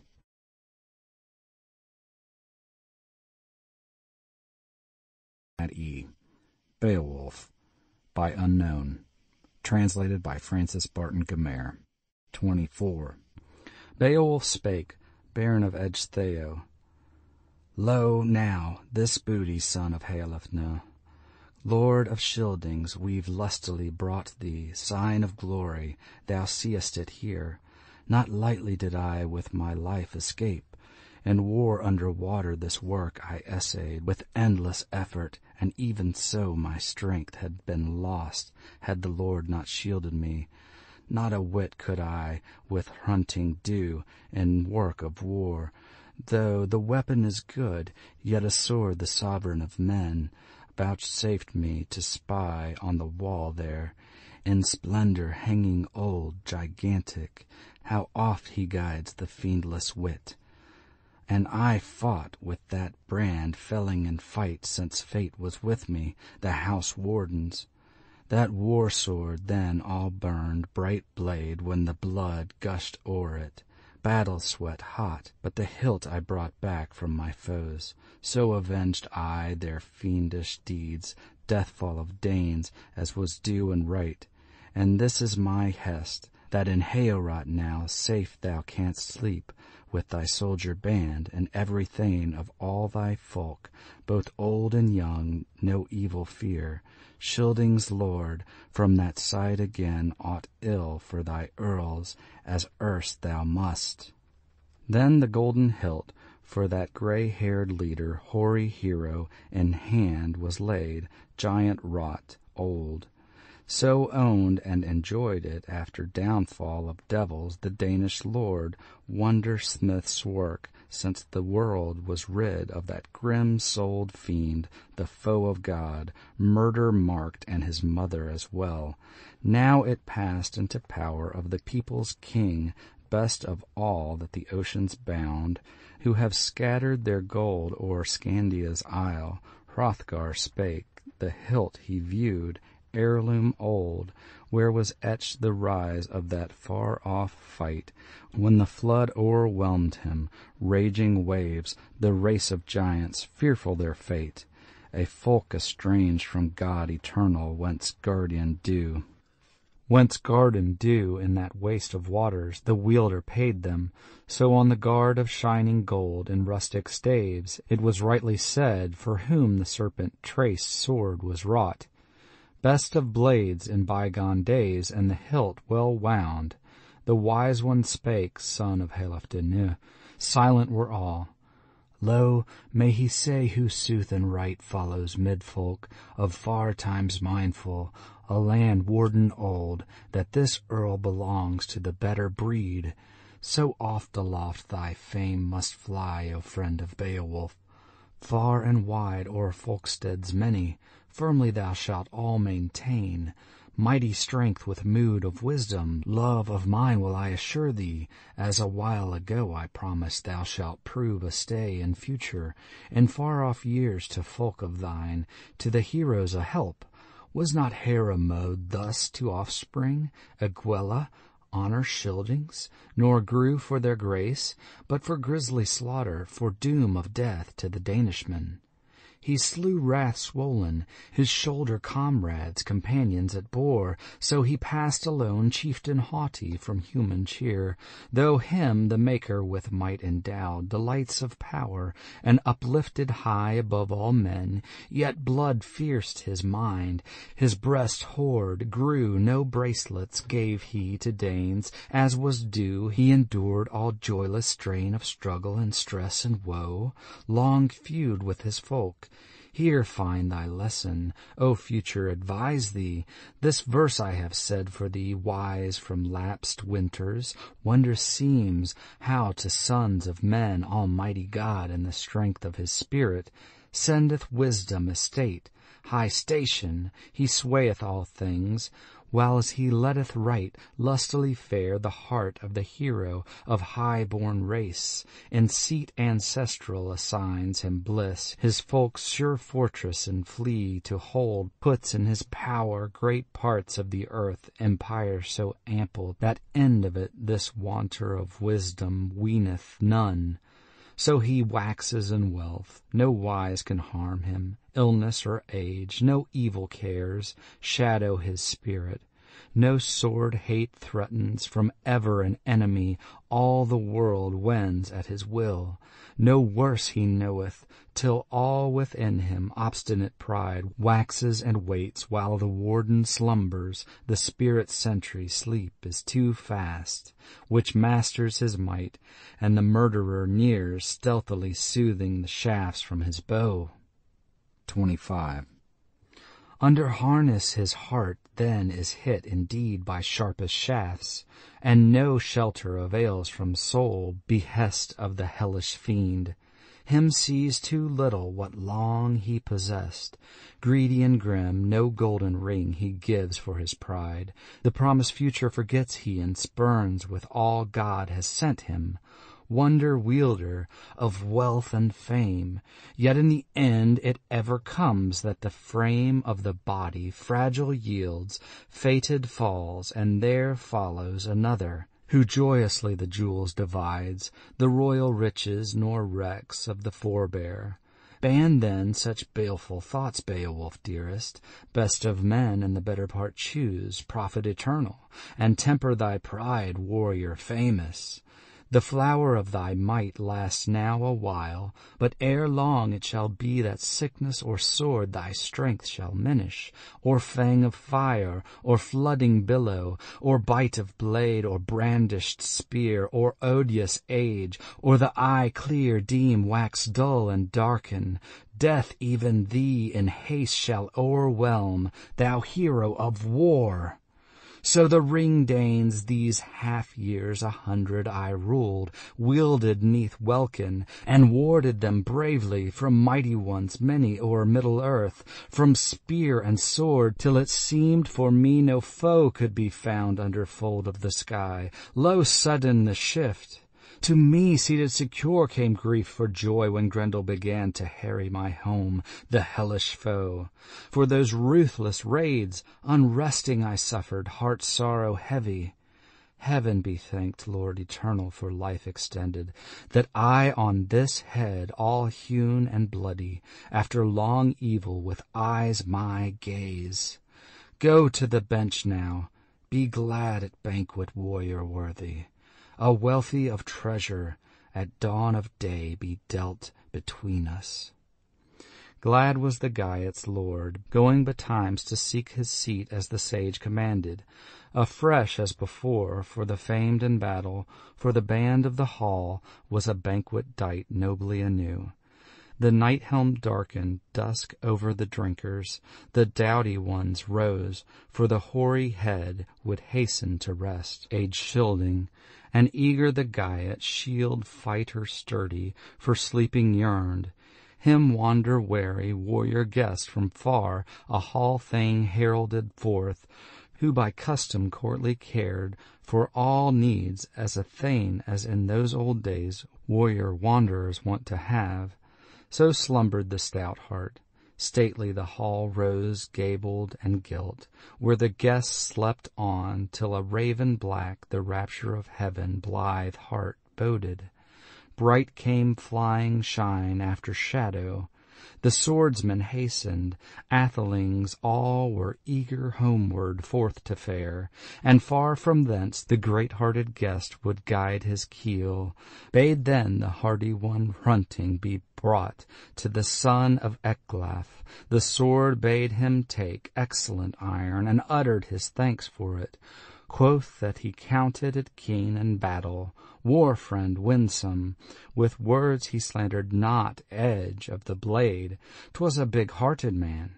Now eager for parting, and armed at point, warriors waited, while went to his host that darling of Danes, the doughty atheling, to high seat hasten, and Hrothgar greeted. 26.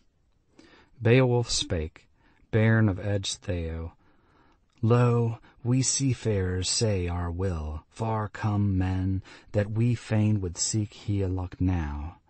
We here have found host to our heart, thou hast harboured us well. If ever on earth I am able to win me more of thy love, O Lord of men, aught anew that I now have done, for work of war I am willing still. If it come to me ever across the seas, that neighbour foemen annoy and fright thee, as they that hate thee ere will have used, thousands then of thanes I shall bring, heroes to help thee.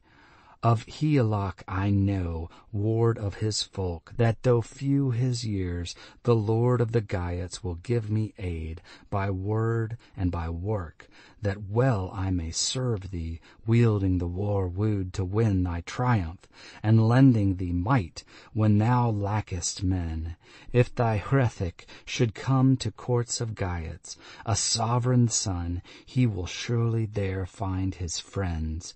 A far-off land each man should visit who vaunts him brave.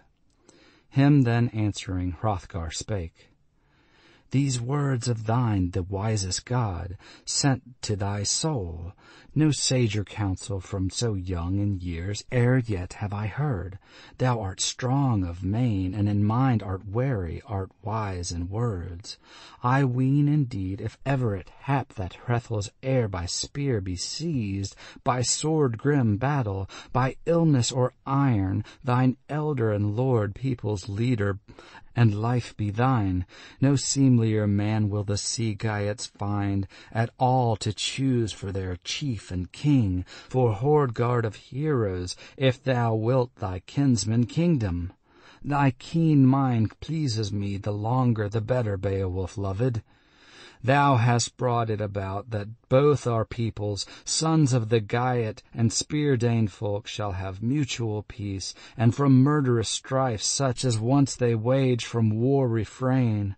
Long as I rule this realm so wide, let our hoards be common, let heroes with gold each other greet o'er the gannet's bath, and the ringed prow bear o'er rolling waves tokens of love. I trow my landfolk towards friend and foe, and firmly joined an honour they keep in the olden way. To him in the hall then Healfdene's son gave treasures 12, and the trust of earls bade him fare with the gifts to his folk beloved, hail to his home, and in haste return. Then kissed the king of Ken renowned Scyldings' chieftain, that choicest thane, and fell on his neck.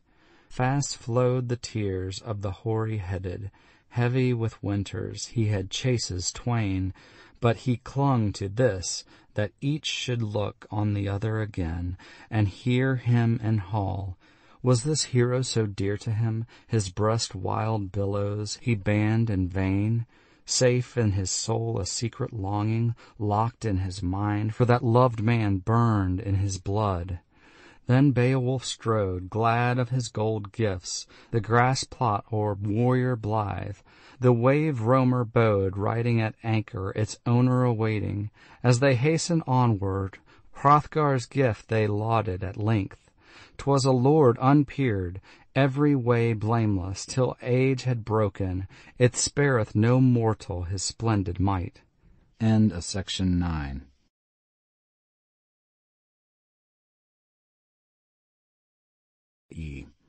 Beowulf by Unknown. Translated by Francis Barton Gamer. 27. Came now to Ocean the ever-courageous hardy henchmen, their harness bearing woven war-sarks. The warden marked, trusty as ever, the earl's return. From the height of the hill no hostile words reached the guests as he rode to greet them, but welcome he called to that wetter clan as the sheen-mailed spoilers to ship marched on. Then on the strand with steeds and treasure and armor their roomy and ring-dight ship was heavily laden. High its mast rose over Hrothgar's hoarded gems. A sword to the boat-guard Beowulf gave, mounted with gold on the mead bench, since he was better esteemed that blade possessing heirloom old. Their ocean keel boarding they drove through the deep, and Daneland left. A sea-cloth was set, a sail with ropes firm to the mast, the flood timbers moaned. Nor did wind over billows that wave simmer blow across from her course. The craft sped on, foam-necked, it floated forth o'er the waves, keel firm bound over briny currents, till they got them sight of the gayish cliffs, home-known headlands. High the boat, stirred by winds, on the strand up drove.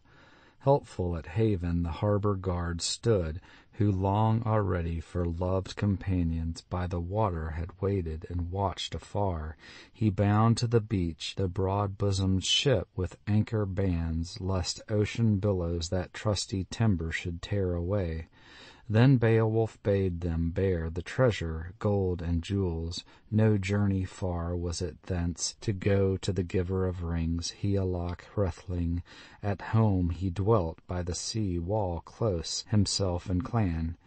Haughty that house, a hero the king, high the hall, and Hurgd right young, wise and wary. Though winters few in those fortress walls, she had found a home, Hareth's daughter. Nor humble her ways, nor grudge she gifts to the Geatish men. Of precious treasure, not Thereth's pride showed she, folk queen famed, or that fell deceit. Was none so daring that durst make bold, save her lord alone of the liegemen dear, that lady full in the face to look. But forged fetters he found his lot, bonds of death. And brief the respite, soon as they seized him his sword doom was spoken, and the burnished blade a baleful murder proclaimed and closed. No queenly way for woman to practice, though peerless she, that the waver of peace from warrior dear by wrath and lying his life should reave. But Hemming's kinsmen hindered this, for over their ale men also told, that of these folk horrors few she wrought, onslaught of evil after she went, gold-becked bride, to the brave young prince, Atheling haughty, and Offa's hall o'er the fallow flood, at her father's bidding safely sought, where since she prospered, royal, throned, rich in goods, fain of the fair life fate had sent her, and leal of love to the lord of warriors. He of all heroes I heard of ever, from sea to sea of the sons of earth most excellent seemed. Hence Offa was praised for his fighting, and feeing by far-off men, the spear-bold warrior, wisely he ruled over his empire. Eomer woke to him, help of heroes, Hemming's kinsman, grandson of Garmund, grim in war. 28. Hasten the hardy one, henchman with him, sandy strand of the sea to tread and widespread ways. The world's great candle sun shone from south.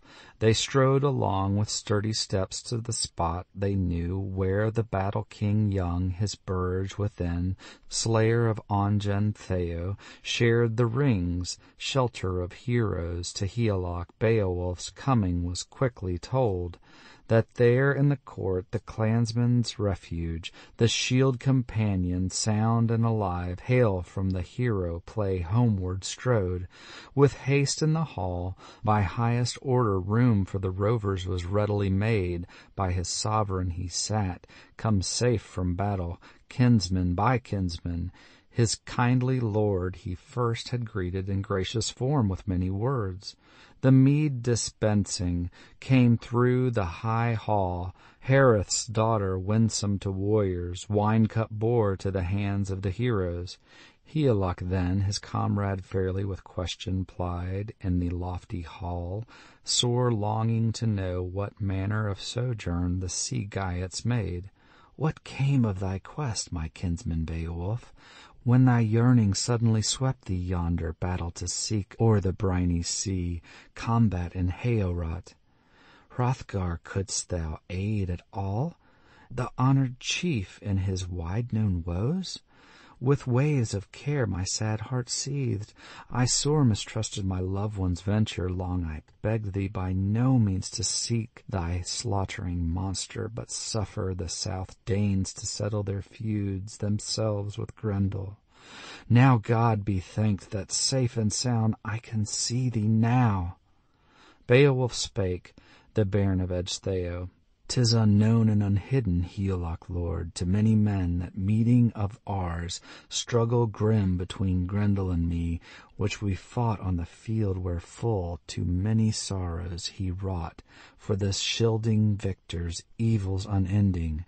These and I avenged, no boast can be breed of Grendel, any on earth, for that uproar at dawn, from the longest lived of the loathsome race in fleshly fold.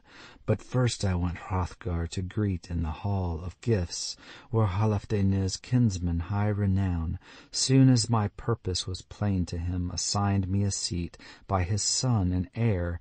The liegemen were lusty. My life days never such merry men over mead and hall have I heard under heaven. The high-born queen, people's peace-bringer, passed through the hall, cheered the young clansmen, clasps of gold, ere she sought her seat to sundry gave. Oft to the heroes Hrothgar's daughter, to earls in turn, the ale-cup tendered, she whom I heard these hall companions Freya Waro name, when fretted gold she preferred the warriors. Promised is she, gold-decked maid, to the glad son of Froda. Sage this seems to the Scyldings' friend, kingdom's keeper. He counts it wise the woman to wed, so and ward off feud, store of slaughter. But seldom ever where men are slain does the murder spear sink, but briefest while, though the bride be fair.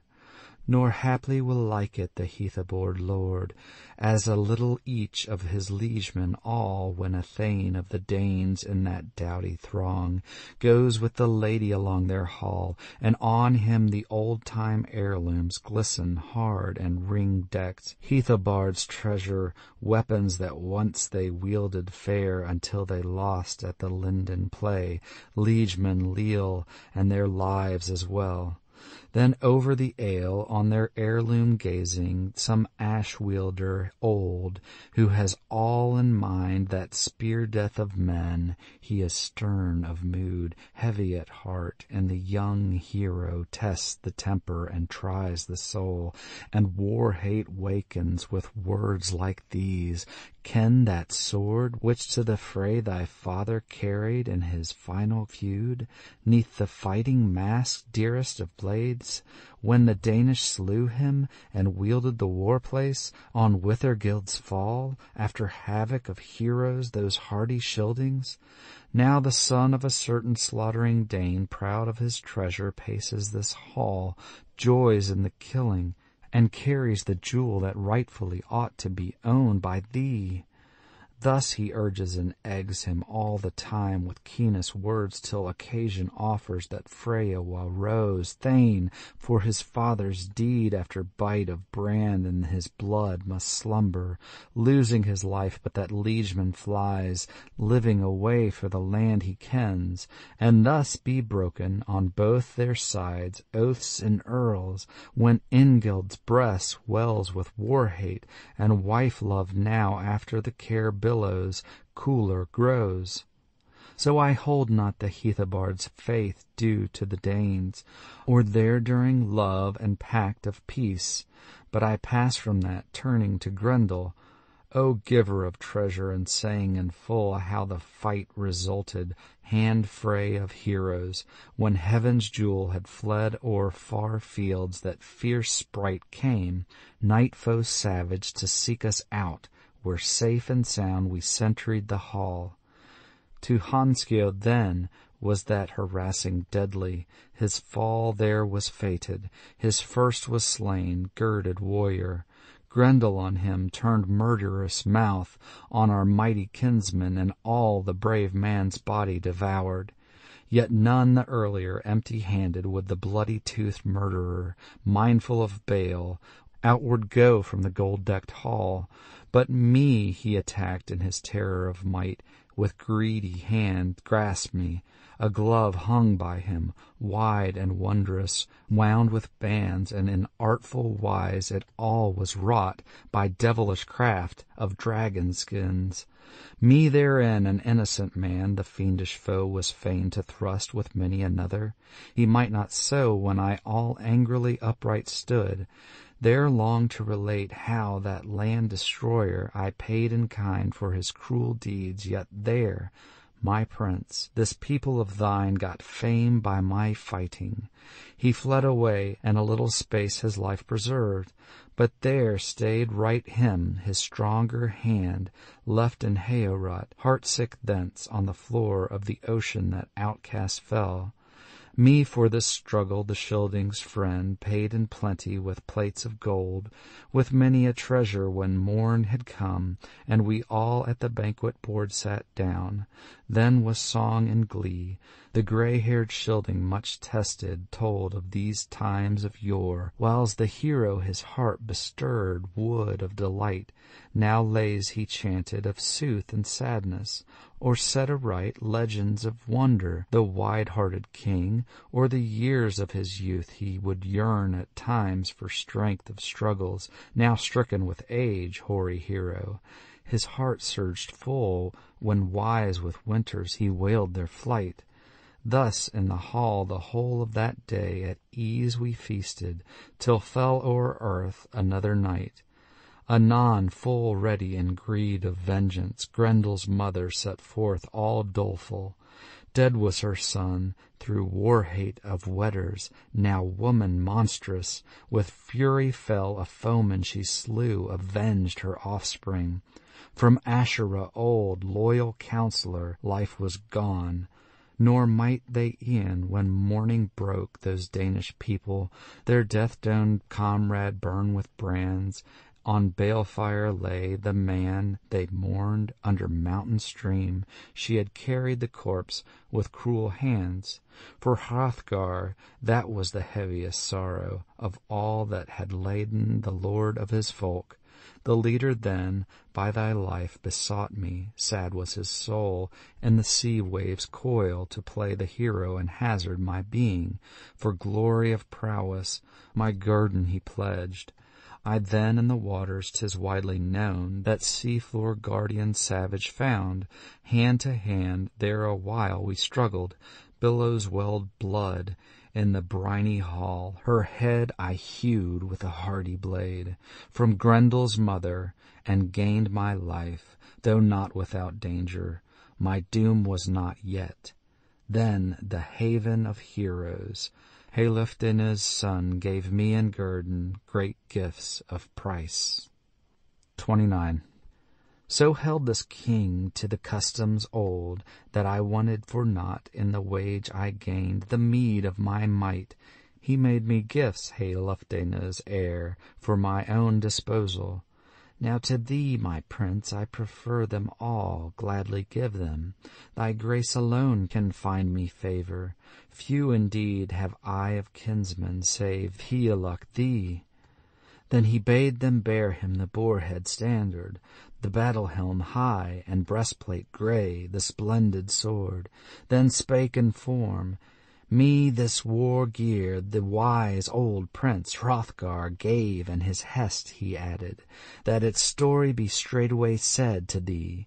A while it was held by Heorot king, for long time told of the land of Scyldings, yet not to his son the sovereign left it, to daring Heovard, dear as he was to him, his harness of battle. Well, hold thou it all. And I heard that soon passed o'er the path of this treasure all apple fallow, 4 good steeds, each like the others, arms and horses, he gave to the king.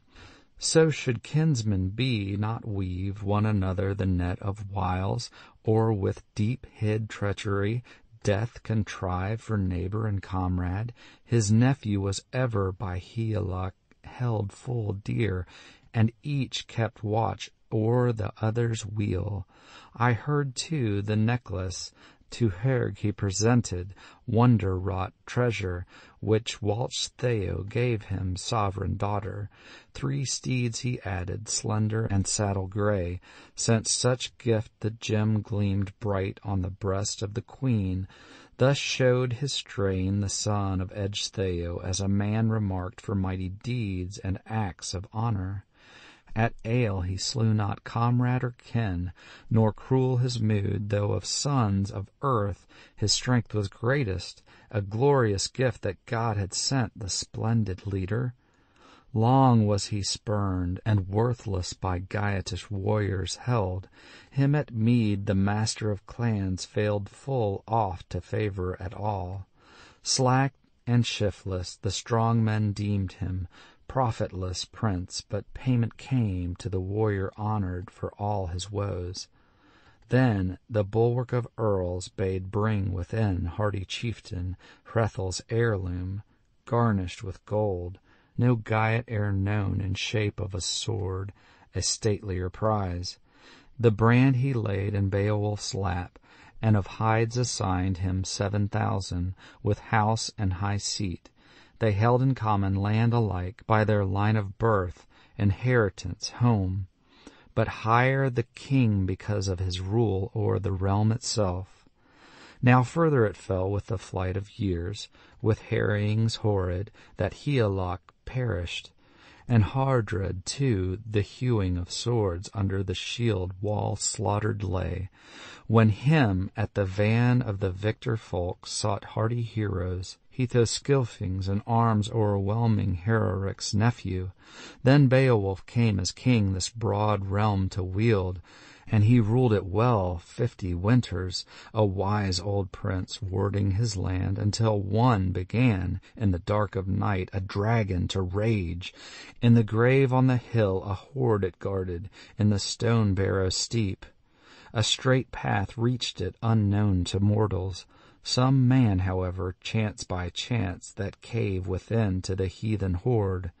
In hand he took a golden goblet, nor gave he it back, stole with it away while the watcher slept, by thievish wiles, for the warden's wrath prince and people must pay betimes. End of section 10.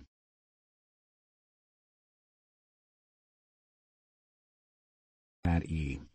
Beowulf, by Unknown. Translated by Francis Barton Gamer. 30. That way he went, with no will of his own, in danger of life to the dragon's hoard. But for pressure of peril, some prince's thane, he fled in fear the fatal scourge, seeking shelter a sinful man, and entered it. At the awful sight tottered that guest, and terror seized him. Yet the wretched fugitive rallied anon from fright and fear ere he fled away, and took the cup from that treasure hoard. Of such besides there was store enough, heirlooms old, the earth below, which some earl forgotten in ancient years left the last of his lofty race, heedfully there had hidden away dearest treasure.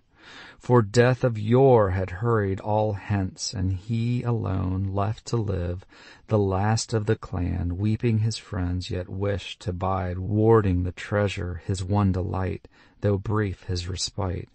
The barrow, new ready to strand and sea wave, stood anear, hard by the headland, hidden and closed, there laid within its lordly heirlooms, and heaped hoard of heavy gold, that warden of rings. Few words he spake. Now hold thou, earth, since heroes may not, what earls have owned. Lo, erst from thee, brave men, brought it. But battle death seized in cruel killing my clansmen all, robbed them of life and a liegeman's joy. None have I to lift the sword or to cleanse the carven cup of Prince Speaker bright. My brave are gone, and the helmet hard, all haughty with gold, shall part from its plotting. polishers sleep, who could brighten and burnish the battle mask, and those weeds of war that were wont to brave over bicker of shields the bite of steel, rust with their bearer. The ringed mail fares not far with famous chieftain at side of hero.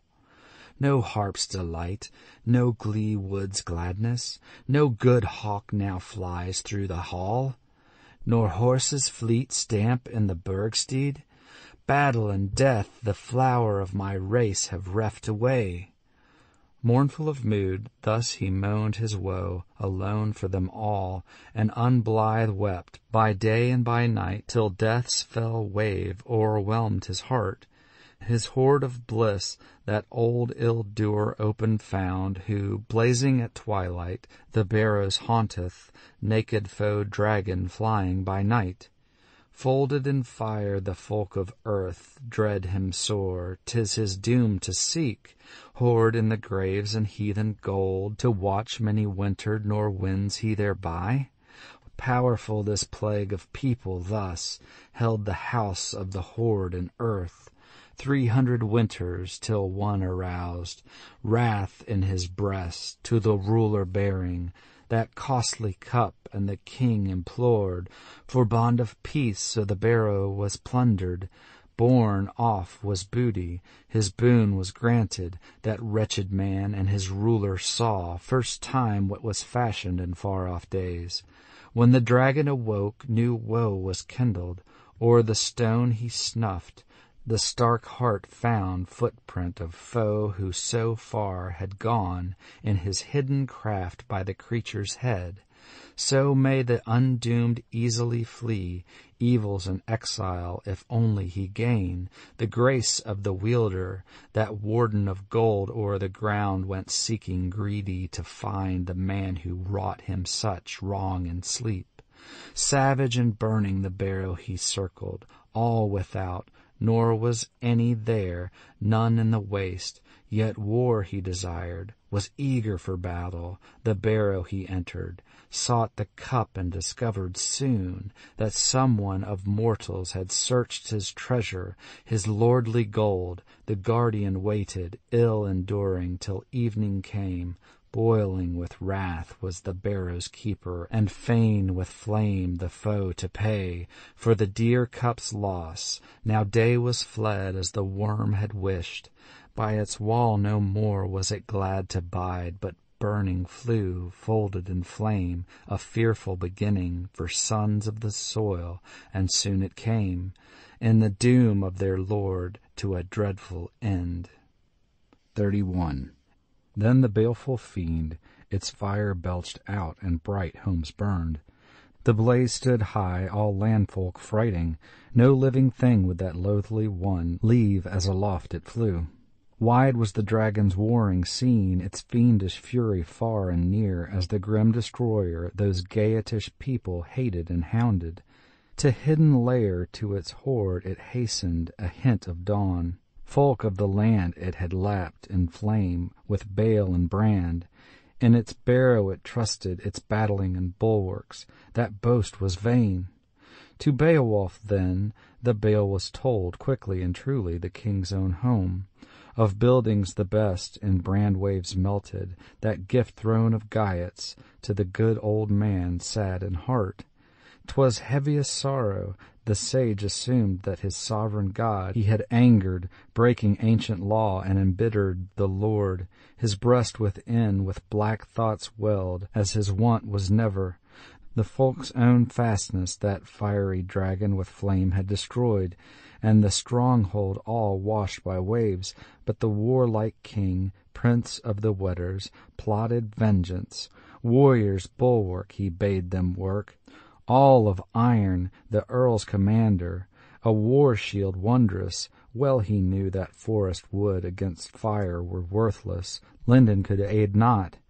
Atheling brave, he was fated to finish this fleeting life, his days on earth, and the dragon with him, though long it had watched o'er the wealth of the hoard. Shame he reckoned it, sharer of rings, to follow the flyer afar with a host, a broad-flung band, Nor the battle feared he, nor deemed he dreadful the dragon's warring, its vengeance and valor. Ventures desperate he had passed a-plenty, and perils of war, contest crashed, since conqueror proud Hrothgar's hall he had wholly purged, and in grapple had killed the kin of Grendel, loathsome breed. Not least was that of hand-to-hand fights, where Hygelac fell, when the ruler of Geats in rush of battle, lord of his folk, in the Frisian land, son of Hrethel, by sword draughts died, by brands down beaten. Thence Beowulf fled through strength of himself and his swimming power, though alone, and his arms were laden with 30 coats of mail when he came to the sea. Nor yet might Hetwaras haughtily boast their craft of contest, who carried against him shields to the fight. But few escaped from strife with the hero to seek their homes. Then swam over ocean Ecgtheow's son, lonely and sorrowful, seeking his land, where Hygd made him offer of hoard and realm, rings and royal seat, reckoning not the strength of her son to save their kingdom from hostile hordes after Hygelac's death. No sooner for this could the stricken ones in any wise move that Atheling's mind over young Hardred's head as lord and ruler of all the realm to be. Yet the hero upheld him with helpful words, aided in honor, till older grown he wielded the wetter Geats. Wandering exiles sought him o'er seas, the sons of Ohtere, who had spurned the sway of the Skilfing's helmet, the bravest and best that broke the rings in Swedish land, of the Sea King's line, haughty hero. Hence Hardred's end, for shelter he gave them. Sword death came, the blades fell blow, to bairn of Hygelac. But the son of Ongentheow sought again house and home, when Hardred fell, leaving Beowulf, lord of Geats, and Githseat's master, a good king he. 32. The fall of his lord was fain to requite in after days, and to Aedgils he proved friend to the friendless, and forces sent over the sea to the son of Ohtere. Weapons and warriors well repaid he, those care paths cold when the king he slew. Thus safe through struggles the son of Ecgtheow had passed a-plenty through perils dire, when daring deeds till this day was come that doomed him now with the dragon to strive. With comrades 11 the lord of Geats, swollen in rage, went seeking the dragon.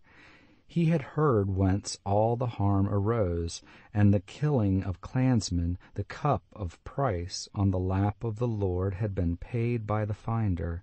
In the throng was this 1/13th man, starter of all the strife and ill, care-laden captive, cringing thence, forced and reluctant. He led them on till he came in ken of the carven hall, the barrow delved near billowy surges, flood of ocean. Within 'twas full of wire gold and jewels, and jealous warden, warrior trusty, the treasures held, lurked in his lair. Not light the task of entrance for any of earth-born men. Set on the headland the hero king spake words of hail to his hearth companions, gold friend of Geats. All gloomy his soul, wavering, death-bound, word full nigh stood ready to greet the gray-haired man, to seize his soul-hoard, sunder apart life and body. Not long would be the warrior spirit enwound with flesh. Beowulf spake, the bairn of Ecgtheow. Through store of struggles I strove in youth, mighty feuds, I mind them all.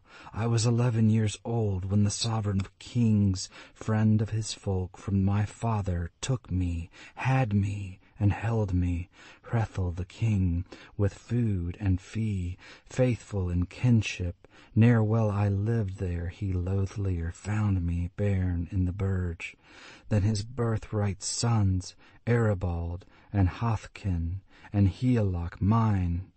For the eldest of these, by unmeet chance, by kinsman's deed, was the deathbed strewn. When Hrothgar killed him with horny bow, his own dear liege laid low with an arrow, missed the mark, and his mate shot down, one brother the other, with bloody shaft. A feeless fight and a fearful sin, horror to Hrethel, yet hard as it was, unavenged, must the atheling die. Too awful it is for an aged man to bide and bear, that his bairn so young rides on the gallows. A rhyme he makes, sorrow song for his son, there hanging as rapture of ravens. No rescue now can come from the old disabled man. Still is he minded, as morning breaks, of the heir gone elsewhere, another he hopes not. He will bide to see his burge within, as ward for his wealth. Now the one has found doom of death that the deed incurred. Forlorn he looks on the lodge of his son, wine-hall waste, and wind-swept chambers reft of revel. The rider steepeth the hero far hidden. No harp resounds in the courts, no wassail as once was heard. End of section 11.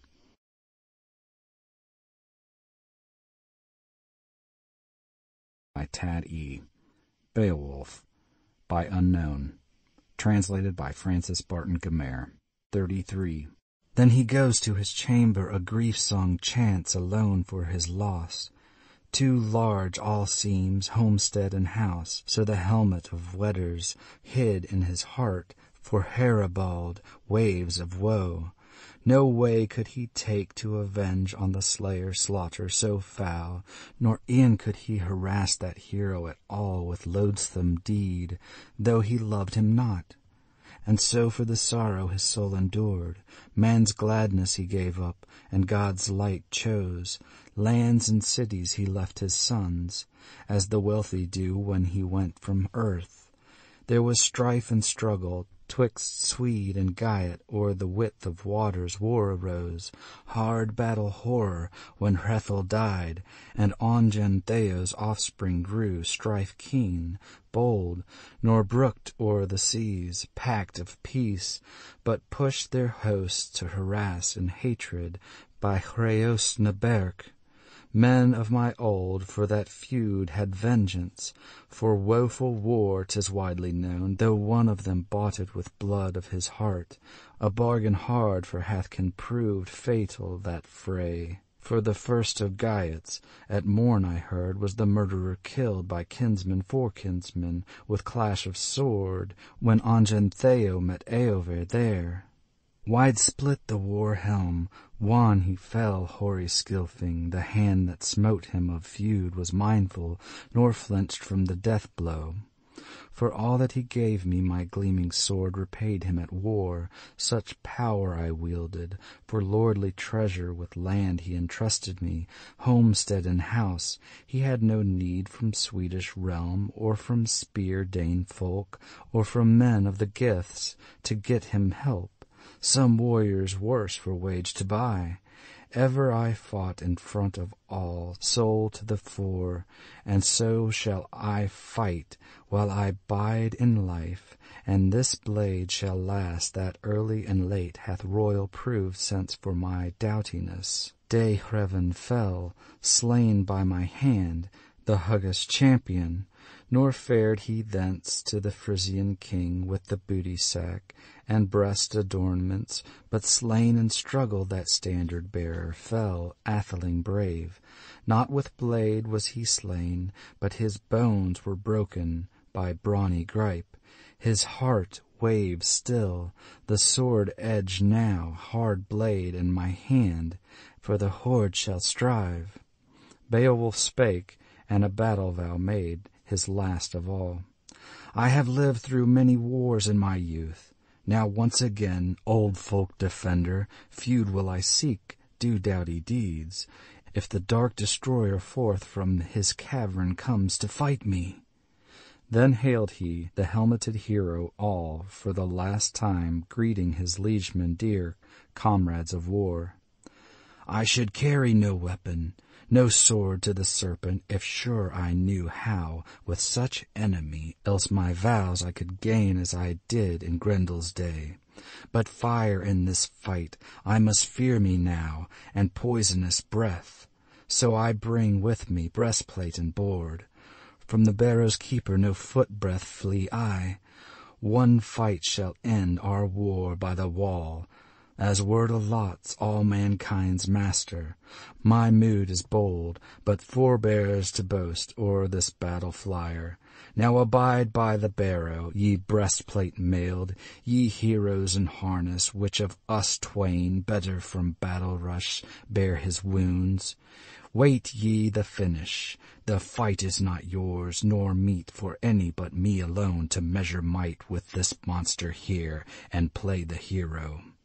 Hardily I shall win that wealth, or war shall seize cruel killing your king and lord. Up stood then with shield the sturdy champion, stayed by the strength of his single manhood, and hardy 'neath helmet his harness bore under cleft of the cliffs no coward's path. Soon spied by the wall that warrior chief, survivor of many a victory field, when foemen fought with furious clashings an arch of stone, and within a stream that broke from the barrow. The brooklet's waves was hot with fire. The horde that way he never could hope unharmed to near, or endure those deeps for the dragon's flame. Then let from his breast, for he burst with rage, the Weder-Geat prince, a word outgo, stormed the stark heart, stern went ringing, and clear his cry 'neath the cliff rocks gray. The horde guard heard a human voice, his rage was enkindled, no respite now for pact of peace. The poison breath of that foul worm first came forth from the cave, hot reeking of fight. The rocks resounded. Stout by the stoneway his shield he raised, lord of the Geats, against the loathed one. While with courage keen that coiled foe came seeking strife, the sturdy king had drawn his sword, not dull of edge, heirloom old, and each of the two felt fear of his foe, though fierce their mood.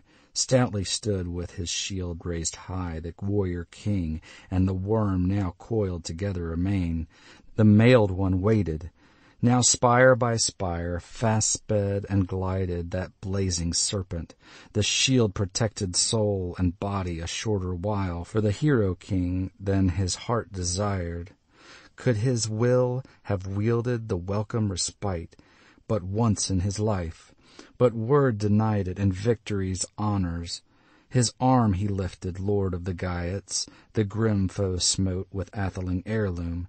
Its edge was turned brown blade on the bone, and bit more feebly than its noble master had need of then in his baleful stress. Then the barrower's keeper waxed full wild for that weighty blow, cast deadly flames, wide drove and far those vicious fires. No victor's glory the Geats' lord boasted. His brand had failed, naked in battle, as never it should, excellent iron. 'Twas no easy path that Ecgtheow's honored heir must tread over the plain to the place of the foe, for against his will he must win a home elsewhere far, as must all men leaving this lapsing life. Not long it was ere those champions grimly closed again. The horde guard was heartened, high heaved his breast once more, and by peril was pressed again, enfolded in flames, the folk commander. Nor yet about him his band of comrades, sons of athelings, armed stood with warlike front. To the woods they bent them, their lives to save. But the soul of one with care was cumbered. Kinsman true can never be marred in a noble mind. 34. Welof his name was, Welchstan's son, Lindenthane loved, the lord of Skilfings, Alfhera's kinsman. His king he now saw, with heat under helmet hard oppressed. He minded the prizes his prince had given him, wealthy seat of the Wagemunding line, and folk rights that his father owned. Not long he lingered. The linden yellow his shield he seized, the sword he drew, as heirloom of Ian Mund, earth-dwellers knew it, who was slain by the sword edge, son of Otyr. friendless exile erst in fray, killed by Wechstan, who won for his kin brown bright helmet, breastplate ringed, old sword of Eton's, Onola's gift, weeds of war of the warrior thane, battle gear brave. Though a brother's child had been felled, the feud was unfelt by Onola. For winters this war gear Wechstan kept breastplate and board, till his bairn had grown earlship to earn, as the old sire did. Then he gave him, mid Geats, the gear of battle, portion huge, when he passed from life, fared aged forth. For the first time now with his leader lord, the liegeman young, was bidden to share the shrockheck of battle. Neither softened his soul, nor the sire bequest weakened in war. So the worm found out, when once in fight the foes had met. Welof spake, and his words were sage. Sad in spirit, he said to his comrades, I remember the time when mead we took, what promise we made to this prince of ours in the banquet hall, to our breaker of rings, for gear of combat to heal him requital, for hard sword and helmet, if hap should bring stress of this sort.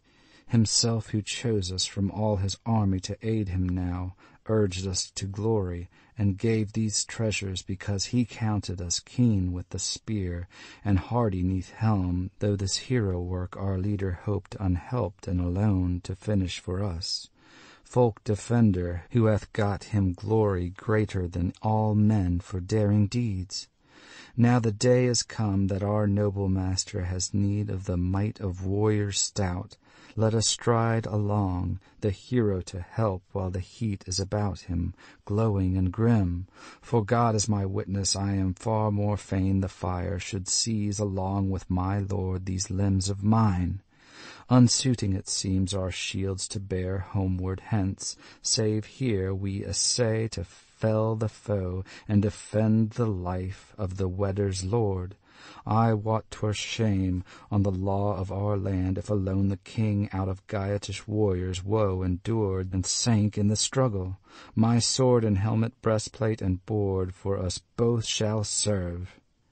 Through slaughter reek strode he to succour his chieftain, his battle helm bore, and brief words spake. Beowulf, dearest, do all bravely as in youthful days of yore thou vowedst, that while life should last thou wouldst let no wise thy glory droop. Now great in deeds, atheling steadfast with all thy strength, shield thy life, I will stand to help thee. At the words the worm came once again, murderous monster mad with rage, with fire billows flaming its foe to seek, the hated men. And heat waves burned that board to the boss, and the breastplate failed to shelter at all the spear-thane young. Yet quickly under his kinsman's shield went eager the earl, since his own was now all burned by the blaze. The bold king again had mind of his glory, with might his glaive was driven into the dragon's head. Blow nerved by hate, but nail-ing was shivered, broken in battle was Beowulf's sword, old and grey. 'Twas granted him not that ever the edge of iron at all could help him at strife. Too strong was his hand, so the tale is told, and he tried too far with strength of stroke all swords he wielded. Though sturdy their steel, they steadied him not. Then for the third time thought on its feud, that folk-destroyer, fire-dread dragon, and rushed on the hero, where room allowed, battle grim, burning. Its bitter teeth closed on his neck, and covered him with waves of blood from his breast that welled. 35. 'Twas now, men say, in his sovereign's need, that the earl made known his noble strain, craft and keenness, and courage enduring. Heedless of harm, though his hand was burned, hardy-hearted he helped his kinsman. A little lower the loathsome beast he smote with sword, his steel drove in, bright and burnished. That blaze began to loose and lessen. At last the king wielded his wits again, war-knife drew, a biting blade by his breastplate hanging, and the wedder's helm smote that worm asunder, felled the foe, flung forth its life, So had they killed it, kinsmen both, atheling twain, thus an earl should be in danger's day. Of deeds of valor this conqueror's hour of the king was last of his work in the world. The wound began which that dragon of earth had erst inflicted to swell and smart, and soon he found in his breast was boiling, baleful and deep, pain of poison. The prince walked on, wise in his thought, to the wall of rock. Then sat and stared at the structure of giants, where arch of stone and steadfast column upheld forever that hall and earth. Yet here must the hand of the henchman peerless lave with water his winsome lord, the king and conqueror covered with blood, with struggle spent, and unspan his helmet. Beowulf spake in spite of his hurt, his mortal wound. Full well he knew his portion now was past and gone of earthly bliss, and all had fled of his file of days, and death was near. I would fain bestow on son of mine this gear of war, were given me now, that any heir should after me of my proper blood. This people I ruled 50 winters, no folk king was there, none at all of the neighboring clans who war would wage me with warriors' friends, and threat me with horrors. At home I bided what fate might come, and I cared for mine own. Feuds I sought not, nor falsely swore ever on oath. For all these things, though fatally found, fain am I.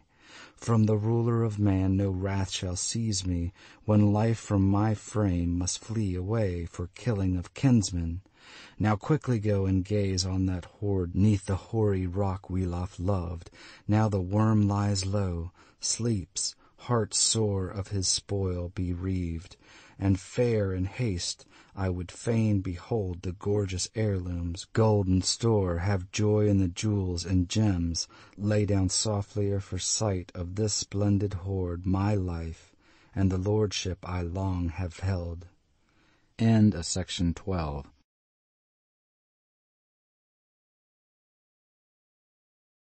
Tad E. Beowulf, by Unknown, translated by Francis Barton Gamer. 36. I have heard that swiftly the son of Whetstone, at wish and word of his wounded king, war-sick warrior, woven mailcoat, battle-sark bore 'neath the barrow's roof. Then the clansman king of conquest proud, passing the seat, saw store of jewels and glistening gold the ground along. By the wall were marvels and many a vessel. In the den of the dragon, the dawn flyer old, unburnished bowels of bygone men reft of richness, rusty helms of the olden age, and arm-rings many, wondrously woven. Such wealth of gold, booty from barrow, can burden with pride each human wit. Let him hide it who will. His glance, too, fell on a gold-wove banner, high o'er the hoard of handiwork noblest, brilliantly broidered, so bright its gleam, all the earth floor he easily saw, and viewed all the vessels. No vestige now was seen of the serpent. The sword had ta'en him. Then I heard the hill of its hoard was reft, old work of giants, by one alone. He burdened his bosom with beakers and plate, at his own good will, and the ensign took, brightest of beacons, the blade of his lord. Its edge was iron, and injured deep, one that guarded the golden hoard many a year, and its murder fire spread hot round the barrow in horror billows at midnight hour, till it met its doom. Hasted the herald, the hoard so spurred him his track to retrace. He was troubled by doubt, high-souled hero, if haply he'd find alive where he left him, the lord of Weders, weakening fast by the wall of the cave. So he carried the load. His lord and king he found all bleeding, famous chief at the lapse of life. The liegeman again plashed him with water, till point of word broke through the breast-hoard. Beowulf spake, sage and sad, as he stared at the gold. For the golden treasure to God my thanks, to the wielder of wonders with words I say, for what I behold to heaven's Lord, for the grace that I give such gifts to my folk, or ever the day of my death be run. Now I've bartered here for booty of treasure the last of my life, so look ye well to the needs of my land. No longer I tarry. A barrow bid ye the battle-famed raise for my ashes. 'Twill shine by the shore of the flood, to folk of mine memorial fair, on Hrone's headland high uplifted, that ocean wanderers oft may hail Beowulf barrow, as back from far they drive their heels o'er the darkling wave. From his neck he unclasped the collar of gold. Valorous king to his vassal gave it, with bright gold helmet, breastplate, and ring. To the youthful thane bade him use them in joy. Thou art end and remnant of all our race, the Wagmunding name, for word hath swept them, all my line, to the land of doom. Earls in their glory, I after them go. This word was the last which the wise old man harbored in heart, ere hot death waves of baleful he chose. From his bosom fled his soul to seek the saint's reward. 37. It was heavy hap for that hero young, on his lord beloved, to look and find him lying on earth, with life at end, sorrowful sight. But the slayer too, awful earth-dragon, empty of breath, lay felled in fight, nor fain of its treasure could the writhing monster rule it more. For edges of iron had ended its days, hard and battle-sharp, hammers leaving, and that flyer afar had fallen to ground, hushed by its hurt, its horde all near, no longer lusty aloft to whirl at midnight, making its merriment seen, proud of its prizes. Prone it sank by the handiwork of the hero king, forsooth among folk but few achieve, though sturdy and strong, as stories tell me, and never so daring in deed of valor, the perilous breath of a poisoned foe to brave and to rush on the ring-board hall, whenever his watch the warden keeps, bold in the barrow. Beowulf paid the price of death for that precious hoard, and each of the foes had found the end of this fleeting life. Befell ere long that the laggards in war the wood had left, tooth-breakers, cowards, 10 together, fearing before the flourish a spear in the sore distress of their sovereign lord. Now in their shame their shields they carried, armor of fight where the old man lay. And they gazed on Beowulf.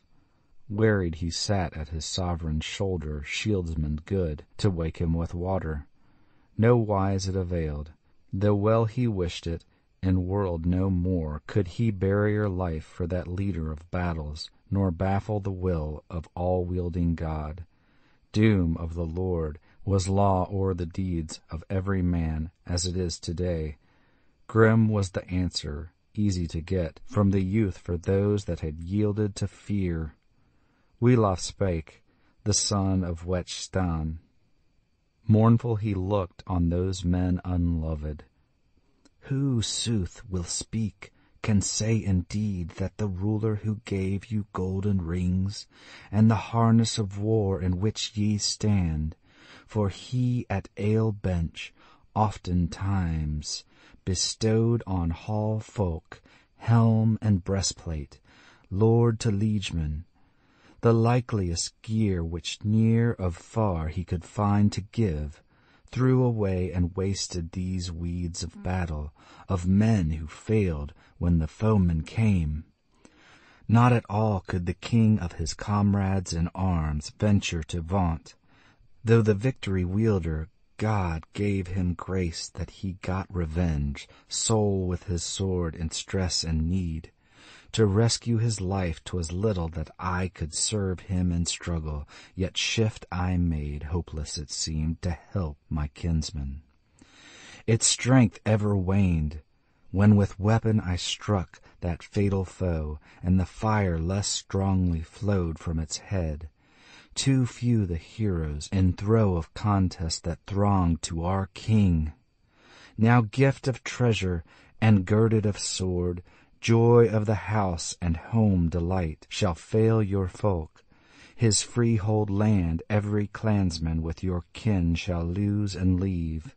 When lords high-born hear afar of that flight of yours, a fameless deed, yea, dead is better for liegemen all than a life of shame. 38. That battle toil bade he at Burge to announce, at the fort of the cliff, where, full of sorrow, all the mourning earls had sat. Daring shieldsmen in doubt of twain, would they wail as dead, or welcome home their lord beloved? Little kept back of the tidings knew, but told them all the herald that up the headland rode. Now the willing giver to wedder folk in deathbed lies, the lord of Geats on the slaughter-bed sleeps by the serpent's deed. And beside him is stretched that slayer of men with knife wounds sick. No sword availed on the awesome thing in any wise to work a wound.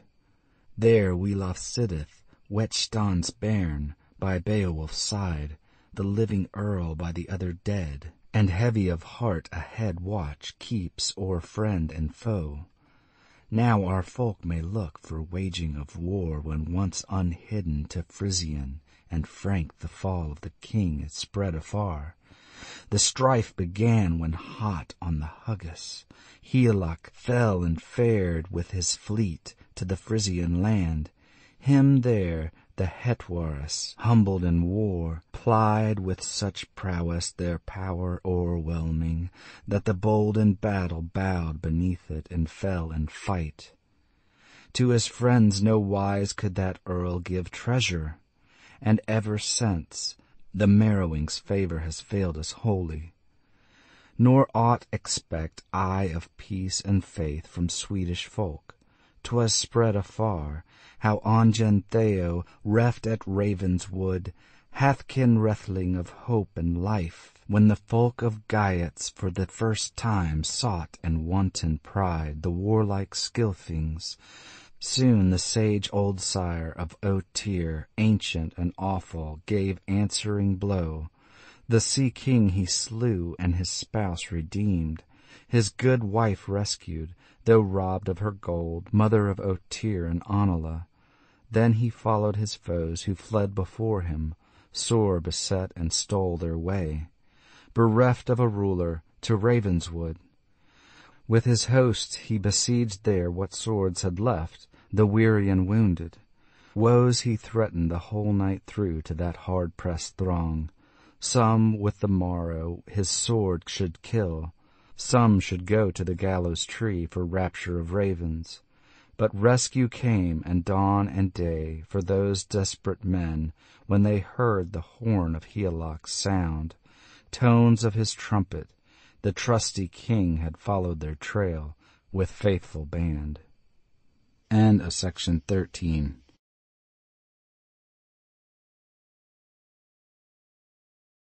Tad E. Beowulf, by Unknown.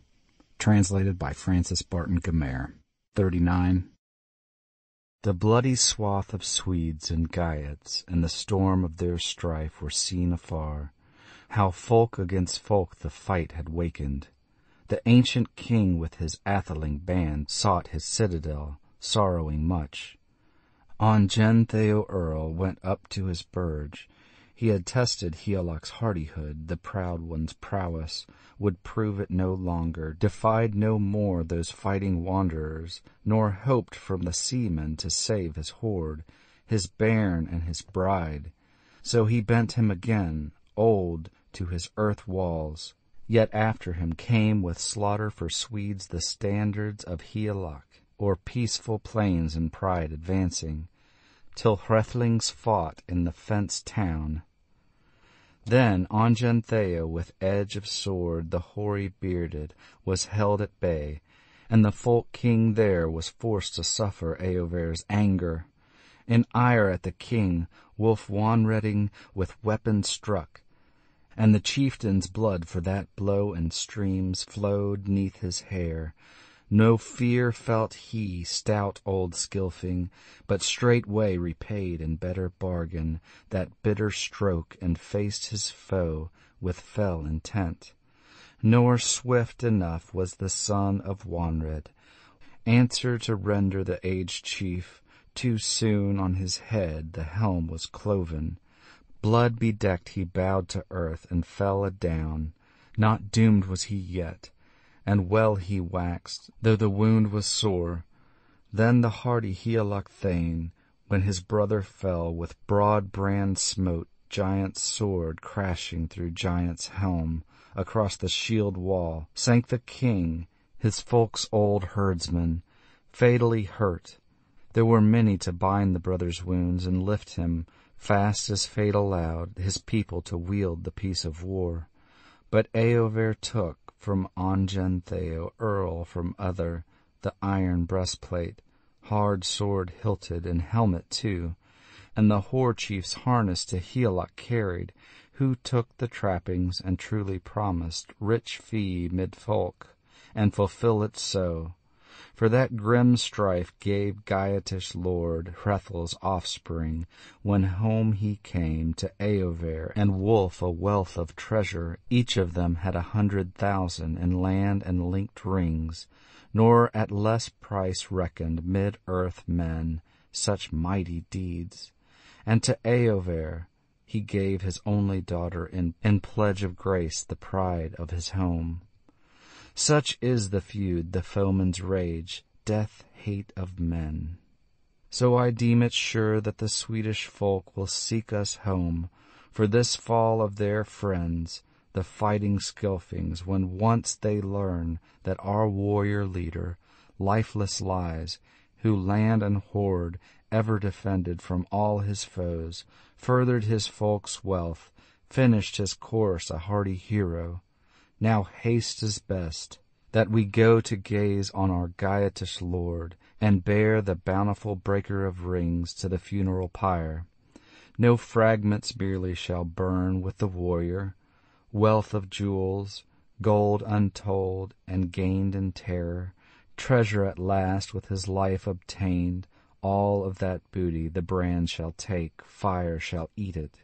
No earl must carry memorial jewel, no maiden fair shall wreathe her neck with noble ring. Nay, sad in spirit and shorn of her gold, oft shall she pass o'er paths of exile. Now our Lord all laughter has laid aside, all mirth and revel. Many a spear, mourning cold, shall be clasped amain, lifted aloft, nor shall lilt of harp those warriors wake. But the wane-hewn raven, fain o'er the fallen his feast shall praise, and boast to the eagle how bravely he ate, when he and the wolf were wasting the slain. So he told his sorrowful tidings, and little he lied, the loyal man of word or of work.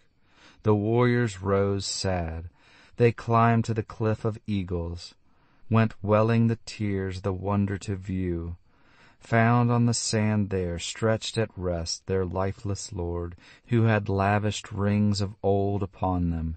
Ending day had dawned on the doughty one, death had seized in woeful slaughter the Weders' king. There saw they, besides the strangest being, loathsome, lying their leader near, prone on the field.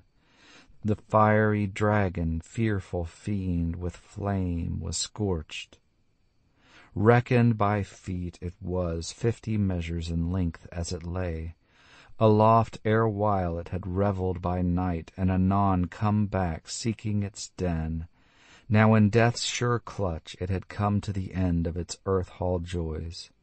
By it there stood the stoups and jars, dishes lay there, and deer-decked swords eaten with rust.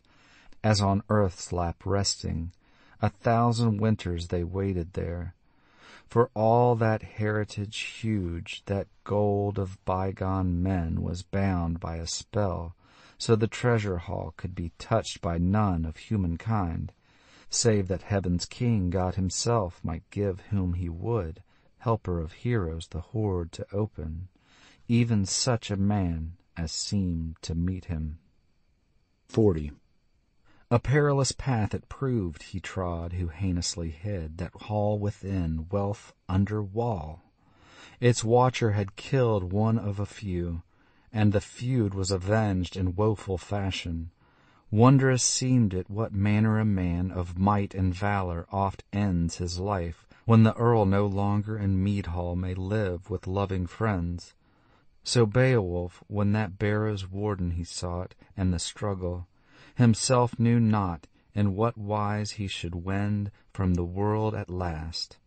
For princes potent, who placed the gold with a curse to doomsday, covered it deep, so that marked with sin the man should be, hedged with horrors and hell bonds fast, racked with plagues who should rob their hoard. Yet no greed for gold, but the grace of heaven ever the king had kept in view. Beowulf spake, the son of Wechstan. At the mandate of one, oft warriors many sorrow must suffer, and so must we. The people's shepherd showed not aught of care for our counsel, king beloved.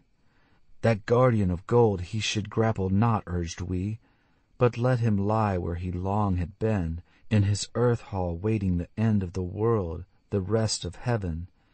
The hoard is ours, but grievously gotten, too grim the fate which thither carried our king and lord. I was within there, and all I viewed the chambered treasure whence chance allowed me, and my path was made in no pleasant wise under the earth wall. Eager I seized such heap from the hoard as hands could bear, and hurriedly carried it hither back to my liege and lord. Alive was he still wielding his wits. The wise old man spake much in his sorrow, and sent you greetings, and bade that ye build, when he breathed no more, on the place of his balefire a barrow high, memorial mighty. Of men he was worthiest warrior wide earth o'er, the while he had joy of his jewels and burge. Let us set out in haste now, the second time to see and search the store of treasure, these wall-hid wonders, the way I show you, where gathered near ye may gaze your fill at broad gold and rings. Let the bier, soon made, be all in order, when out we come, our king and captain to carry thither. Man beloved, where long he shall bide, safe in the shelter of sovereign God.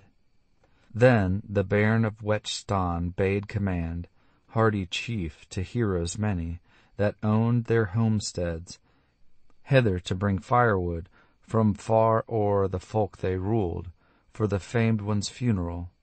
Fire shall devour, and wan flames feed on the fearless warrior who oft stood stout in the iron shower, when sped from the string a storm of arrows shot o'er the shield wall. The shaft held firm, featly feathered, followed the barb. And now the sage young son of Wechstan 7 chose of the chieftain's thanes, the best he found that band within, and went with these warriors, one of 8, under hostile roof. In hand one bore a lighted torch and led the way. No lots they cast for keeping the hoard, when once the warriors saw it in hall, altogether without a guardian lying there lost. And little they mourned when they had hastily haled it out, dear-bought treasure. The dragon they cast, the worm o'er the wall for the wave to take, and surges swallowed that shepherd of gems. Then the woven gold on a wain was laden, countless quite, and the king was born, hoary hero, to Hrone's ness. 41. Then fashioned for him the folk of Geats, firm on the earth a funeral pile, and harness of war and breastplates bright, and the boon he asked, and they laid amid it the mighty chieftain, heroes mourning their master dear. Then on the hill that hugest of balefires the warriors wakened. Wood smoke rose, black over blaze, and blent was the roar of flame with weeping. The wind was still, till the fire had broken the frame of bones, hot at the heart. In heavy mood their misery moaned they, their master's death, wailing her woe, the widow old, her hair upbound for Beowulf's death, sung in her sorrow, and said full oft she dreaded the doleful days to come, death's enow, and doom of battle and shame. The smoke by the sky was devoured. The folk of the Weders fashioned there on the headland a barrow broad and high, by ocean farers far descried. In 10 days' time their toil had raised it, the battle braves' beacon. Round brands of the pyre a wall they built, the worthiest ever that wit could prompt in their wisest men. They placed in the barrow that precious booty, the rounds and the rings they had reft erewhile, hardy heroes from hoard and cave, trusting the ground with treasure of earls, gold in the earth, wherever it lies, useless to men as of yore it was. Then about that barrow the battle-keen rode, atheling born, a band of 12 lament to make to mourn their king, chant their dirge and their chieftain honor.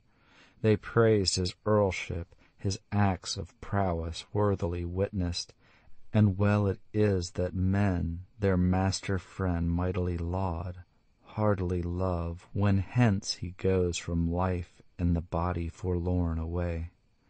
Thus made their mourning the men of Geatland, for their heroes passing his hearth companions. Quoth that of all the kings of earth, of men he was the mildest and most beloved, to his ken the kindest, keenest for praise. End of Beowulf. By Unknown. Translated by Francis Barton Gamer.